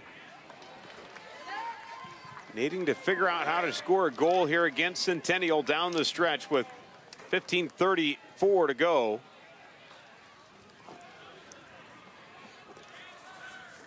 Osborne came across and cleared that ball across the body with the right foot. Might have been a better option with the left. Could have kept it in play.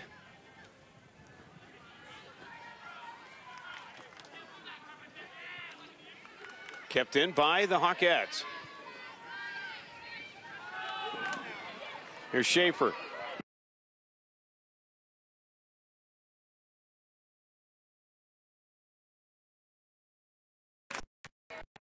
I'll play back. Will be a throw in here for Ankeny.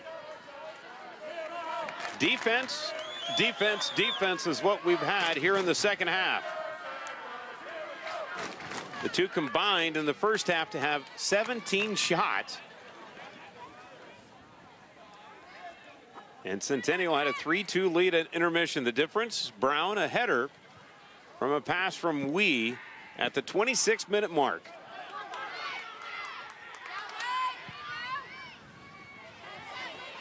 And things have slowed down, excuse me,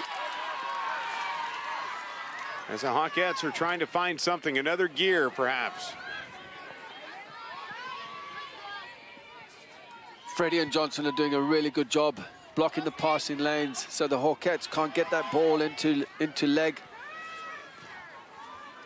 I see they've pushed Whitaker up front now, so she's playing a little bit higher, linking up. Now from the corner, though, trying to center it and just can't get it out in front of the net. Legs dropped into the midfield, possibly playing in a number 10 role.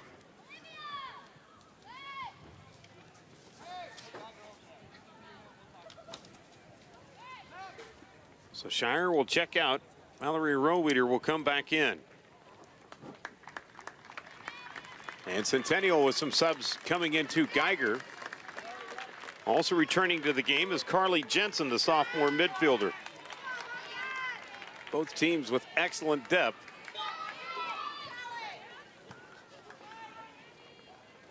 As this game moves on to its latter stages. With 13 minutes to play. Now there's so much depth within these two squads coming off the bench. Not just that, moving forward, future years. I mean, there's so many kids coming through the program up in Ankeny, both schools.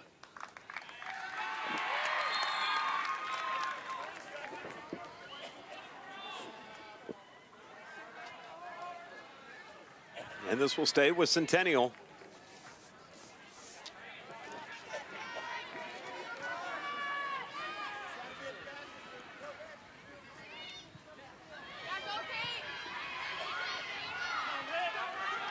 Now they spin it off.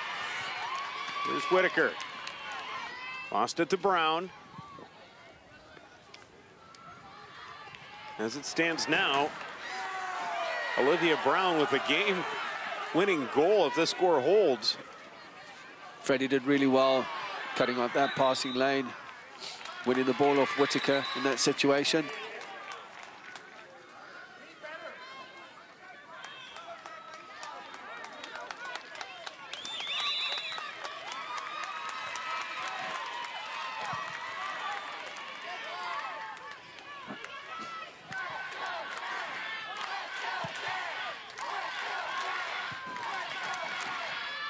So the Hawkettes trying to find some energy here.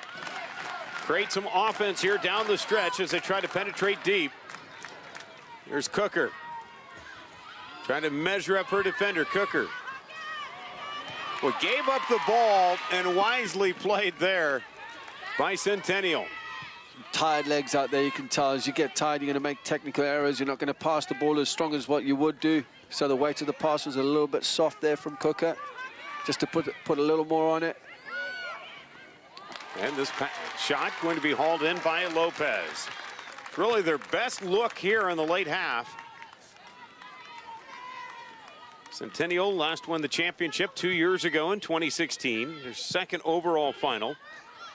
Fourth state appearance, and for Ankeny, ninth state appearance. Fifth finals, and they have 3 titles to show for it. Of course, winning the 2A title back in 2015. So Centennial will throw it in here from the near sideline. This is Carly Jensen. A little extra shove. Miranda Wood saying, get out of here. They're making the change. Wood's coming off. Looks like Gray's coming back in. Nathaniel's going off, and Lopez comes back into the game.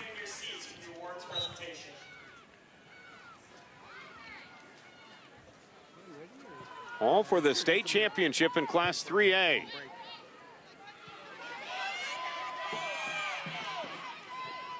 This is how the game ended the first time these two teams played. This score at 3-2 in favor of Centennial.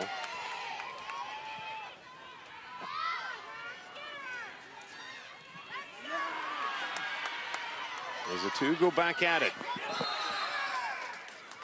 Now a whistle, and this is going to stay with Centennial. 3-2. That clock continues to wind down. And here's Olivia Wee.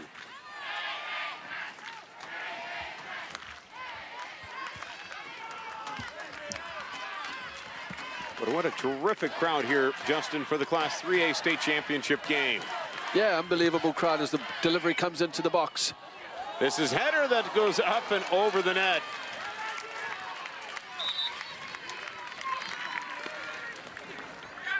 But just a shade too high. There's a free header for Lizzie Johnson. Wasn't picked up. Just separating herself from the two defenders.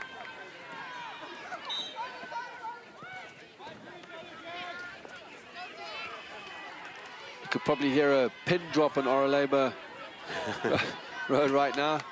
The whole of Ankeny down here, where everybody's home watching the game on TV.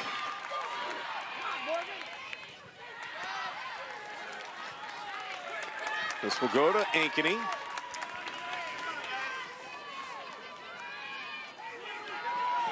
Sage Anderson with the throw-in.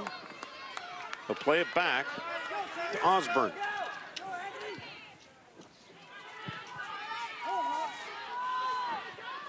Here's Gretz.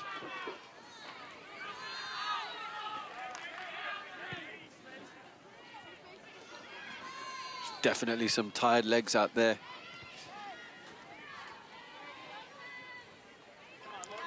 Not many opportunities for either team in the second half. I think all the energy was used in the first half, that's for sure. Everyone using their head for a little bit.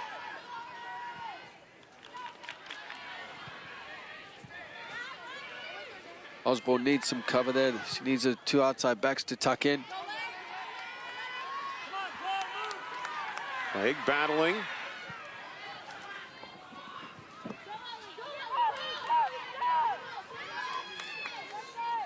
Now Gretz tries to pound it towards the middle, and this one deflected away and then quickly booted right back out. So Ankeny will have a throw in here from the near sideline in their offensive zone.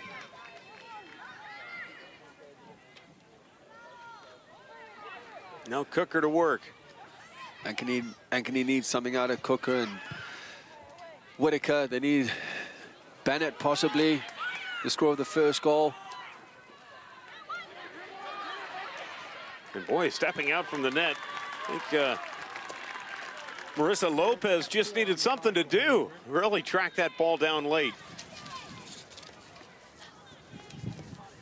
And using the wind to her advantage, blowing right at their back. Centennial with the advantage of the wind and on the scoreboard with 6:30 to play. Now here comes Centennial. They'll streak it down the field. This is Geiger. Tries to center it.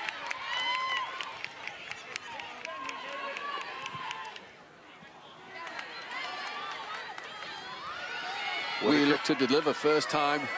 Wasn't really good. Straight into Whitaker. Whitaker will break midfield. Doing it herself. Whitaker will now give it up. Tries to stretch it out the leg. Leg from the side. Her blast blocked. Good block there by Ubin. Didn't give her enough time and space. Gretz from the side. Now Ankeny will play it back and make Centennial come chase, but it's the Hawkettes that need to strike. Centennial have dropped in very deep there. And it'll be turned over. Now subs coming back into the game. 3 for Ankeny. Shire will come back in along with Harrington. And also back in is Kate Schaefer. Centennial will send one back in. And Lexi Gutnecht.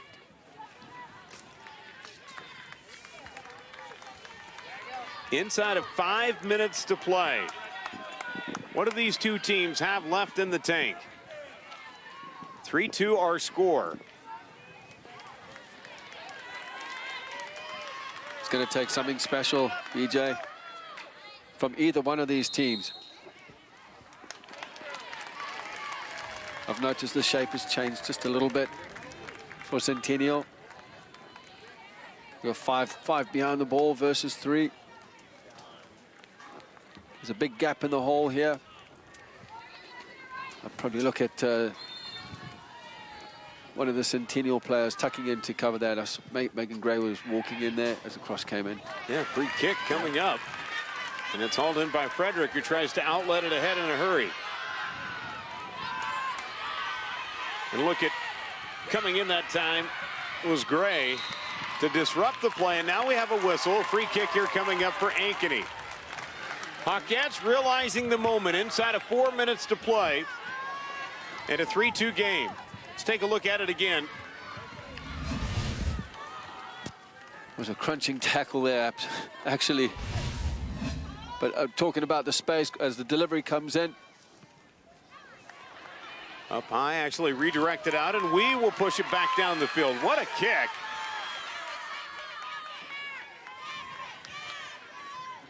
As it's going to be tracked down, but it will be out. And Centennial will have a throw in from the far sideline. If the Jags are able to put another one up on the board, that's just icing on the cake to finish this one with 3:15 to play.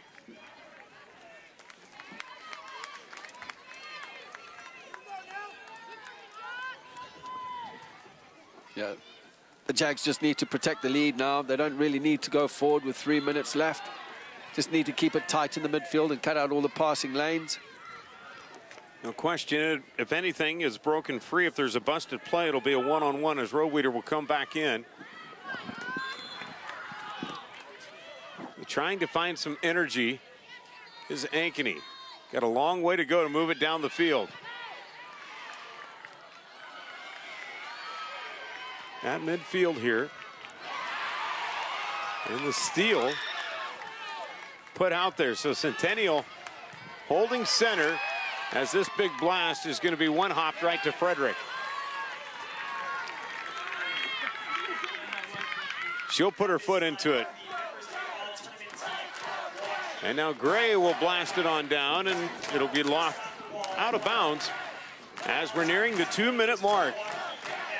What sort of adjustments can Ankeny make here to try to get back down the field and put themselves in position? They're going to have to go a little more direct. I mean, go away from your game plan now with the passing and building through the lines. They have to go direct. They've pushed players forward. They've got to get it in there. But they're tired, you can tell, so there's a lot of technical errors. And going against the wind.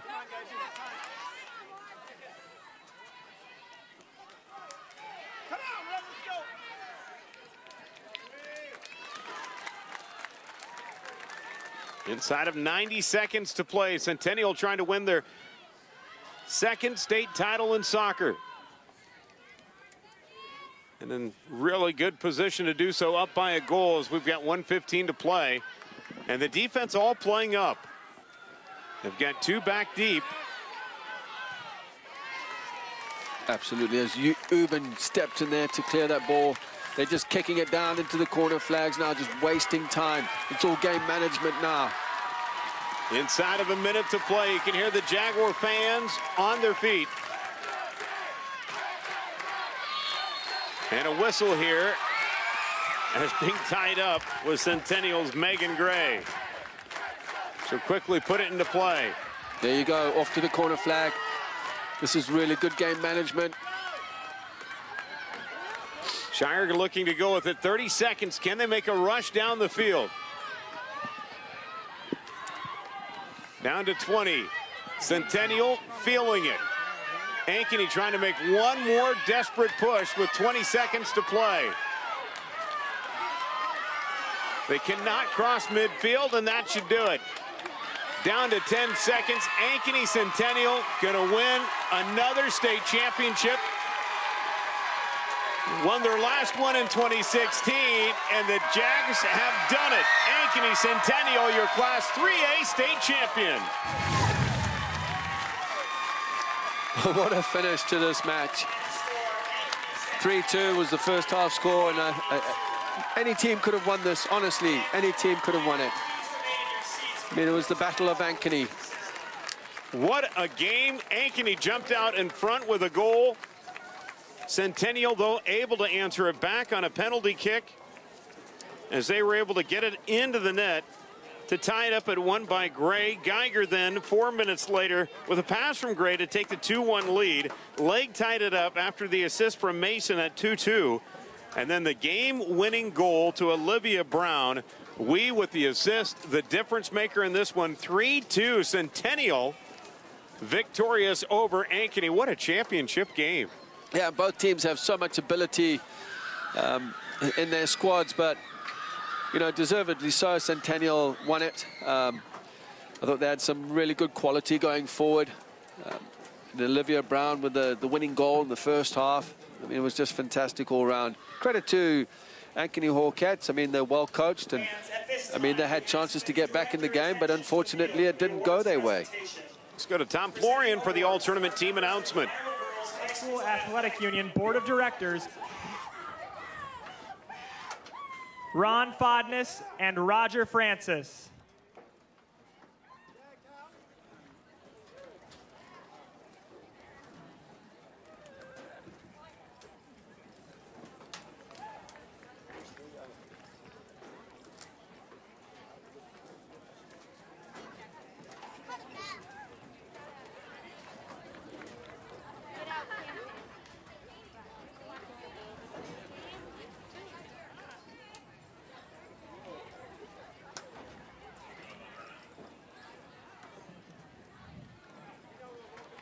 Your 2018 Class 3A All-Tournament team is selected by the Iowa High School Soccer Coaches Association.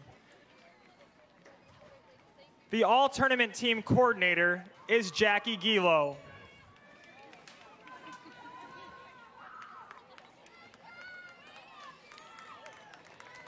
From Ankeny Centennial, Marissa Lopez.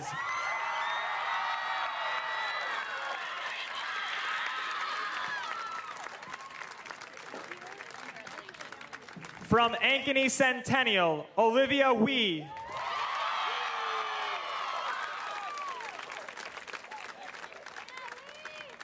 From Ankeny, Riley Whitaker.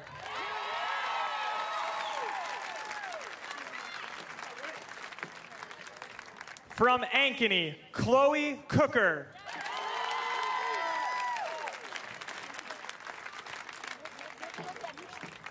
From Waukee, Allie Williams.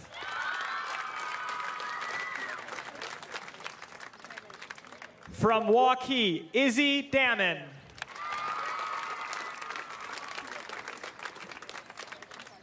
From West Des Moines Valley, Mackenzie Olson.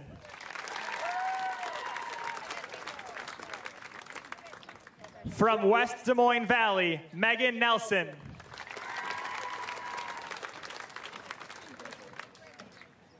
From Ankeny Centennial, Megan Gray.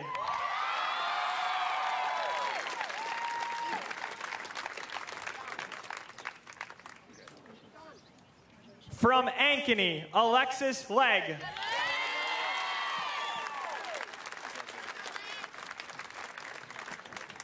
And your Class 3A All-Tournament Team Captain from Ankeny Centennial, Olivia Brown.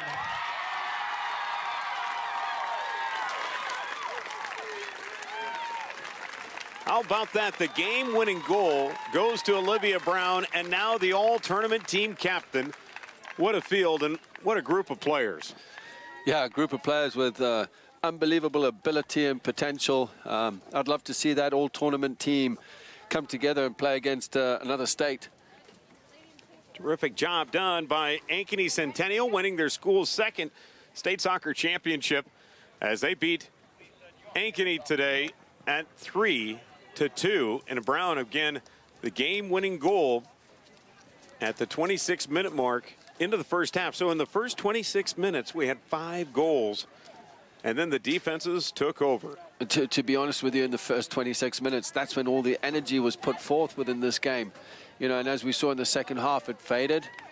And they were looking for more possession, but you could see there was a lot of tired passes. Time now for the trophy presentation. Provided by the Iowa Farm Bureau, title sponsor of the Iowa Girls High School Athletic Union.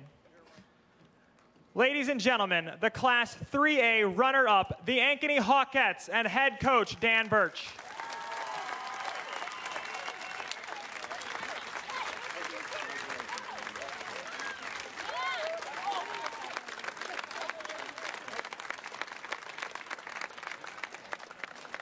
And now, your 2018 Class 3A champions, the Jaguars from Ankeny Centennial, and head coach Chris Allen.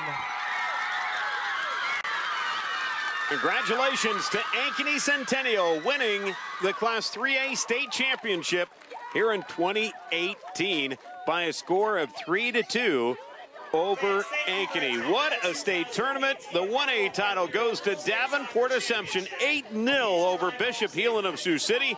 The 2A championship, the Lewis Central, 1-0 as they defeated Waverly Shell Rock. And in the 3A title game again, Ankeny Centennial victorious 3-2 over Ankeny. Well, that looks to wrap up our coverage of Iowa High School State Soccer Championships here from the County Soccer Park in Des Moines. Want to remind you, we've got more high school state championships to be awarded in late July, as the state softball championships will be held from July 19th and 20th from the Rogers Sports Complex in Fort Dodge. For Justin Borster, I'm BJ Shapen saying so long here from County Soccer Park in Des Moines, as you've been watching the Iowa Girls High School Athletic Union Girls State Soccer Championships on statewide television, Iowa Public Television.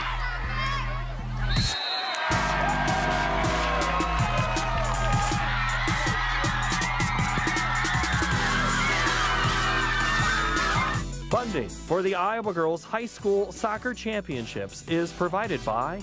The path to greatness starts early. The Iowa Farm Bureau believes in Iowa's youth and their pursuit of greatness. That's why we're proud to be the title sponsor of the Iowa Girls High School Athletic Union. Each student's effort is important, and when one rises, we all rise to a better Iowa.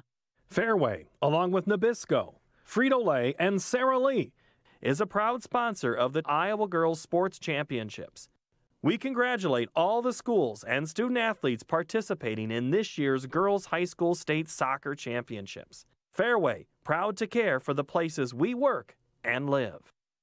By Musco Lighting, the sports lighting specialists, providing lighting systems for you, your project, and your community.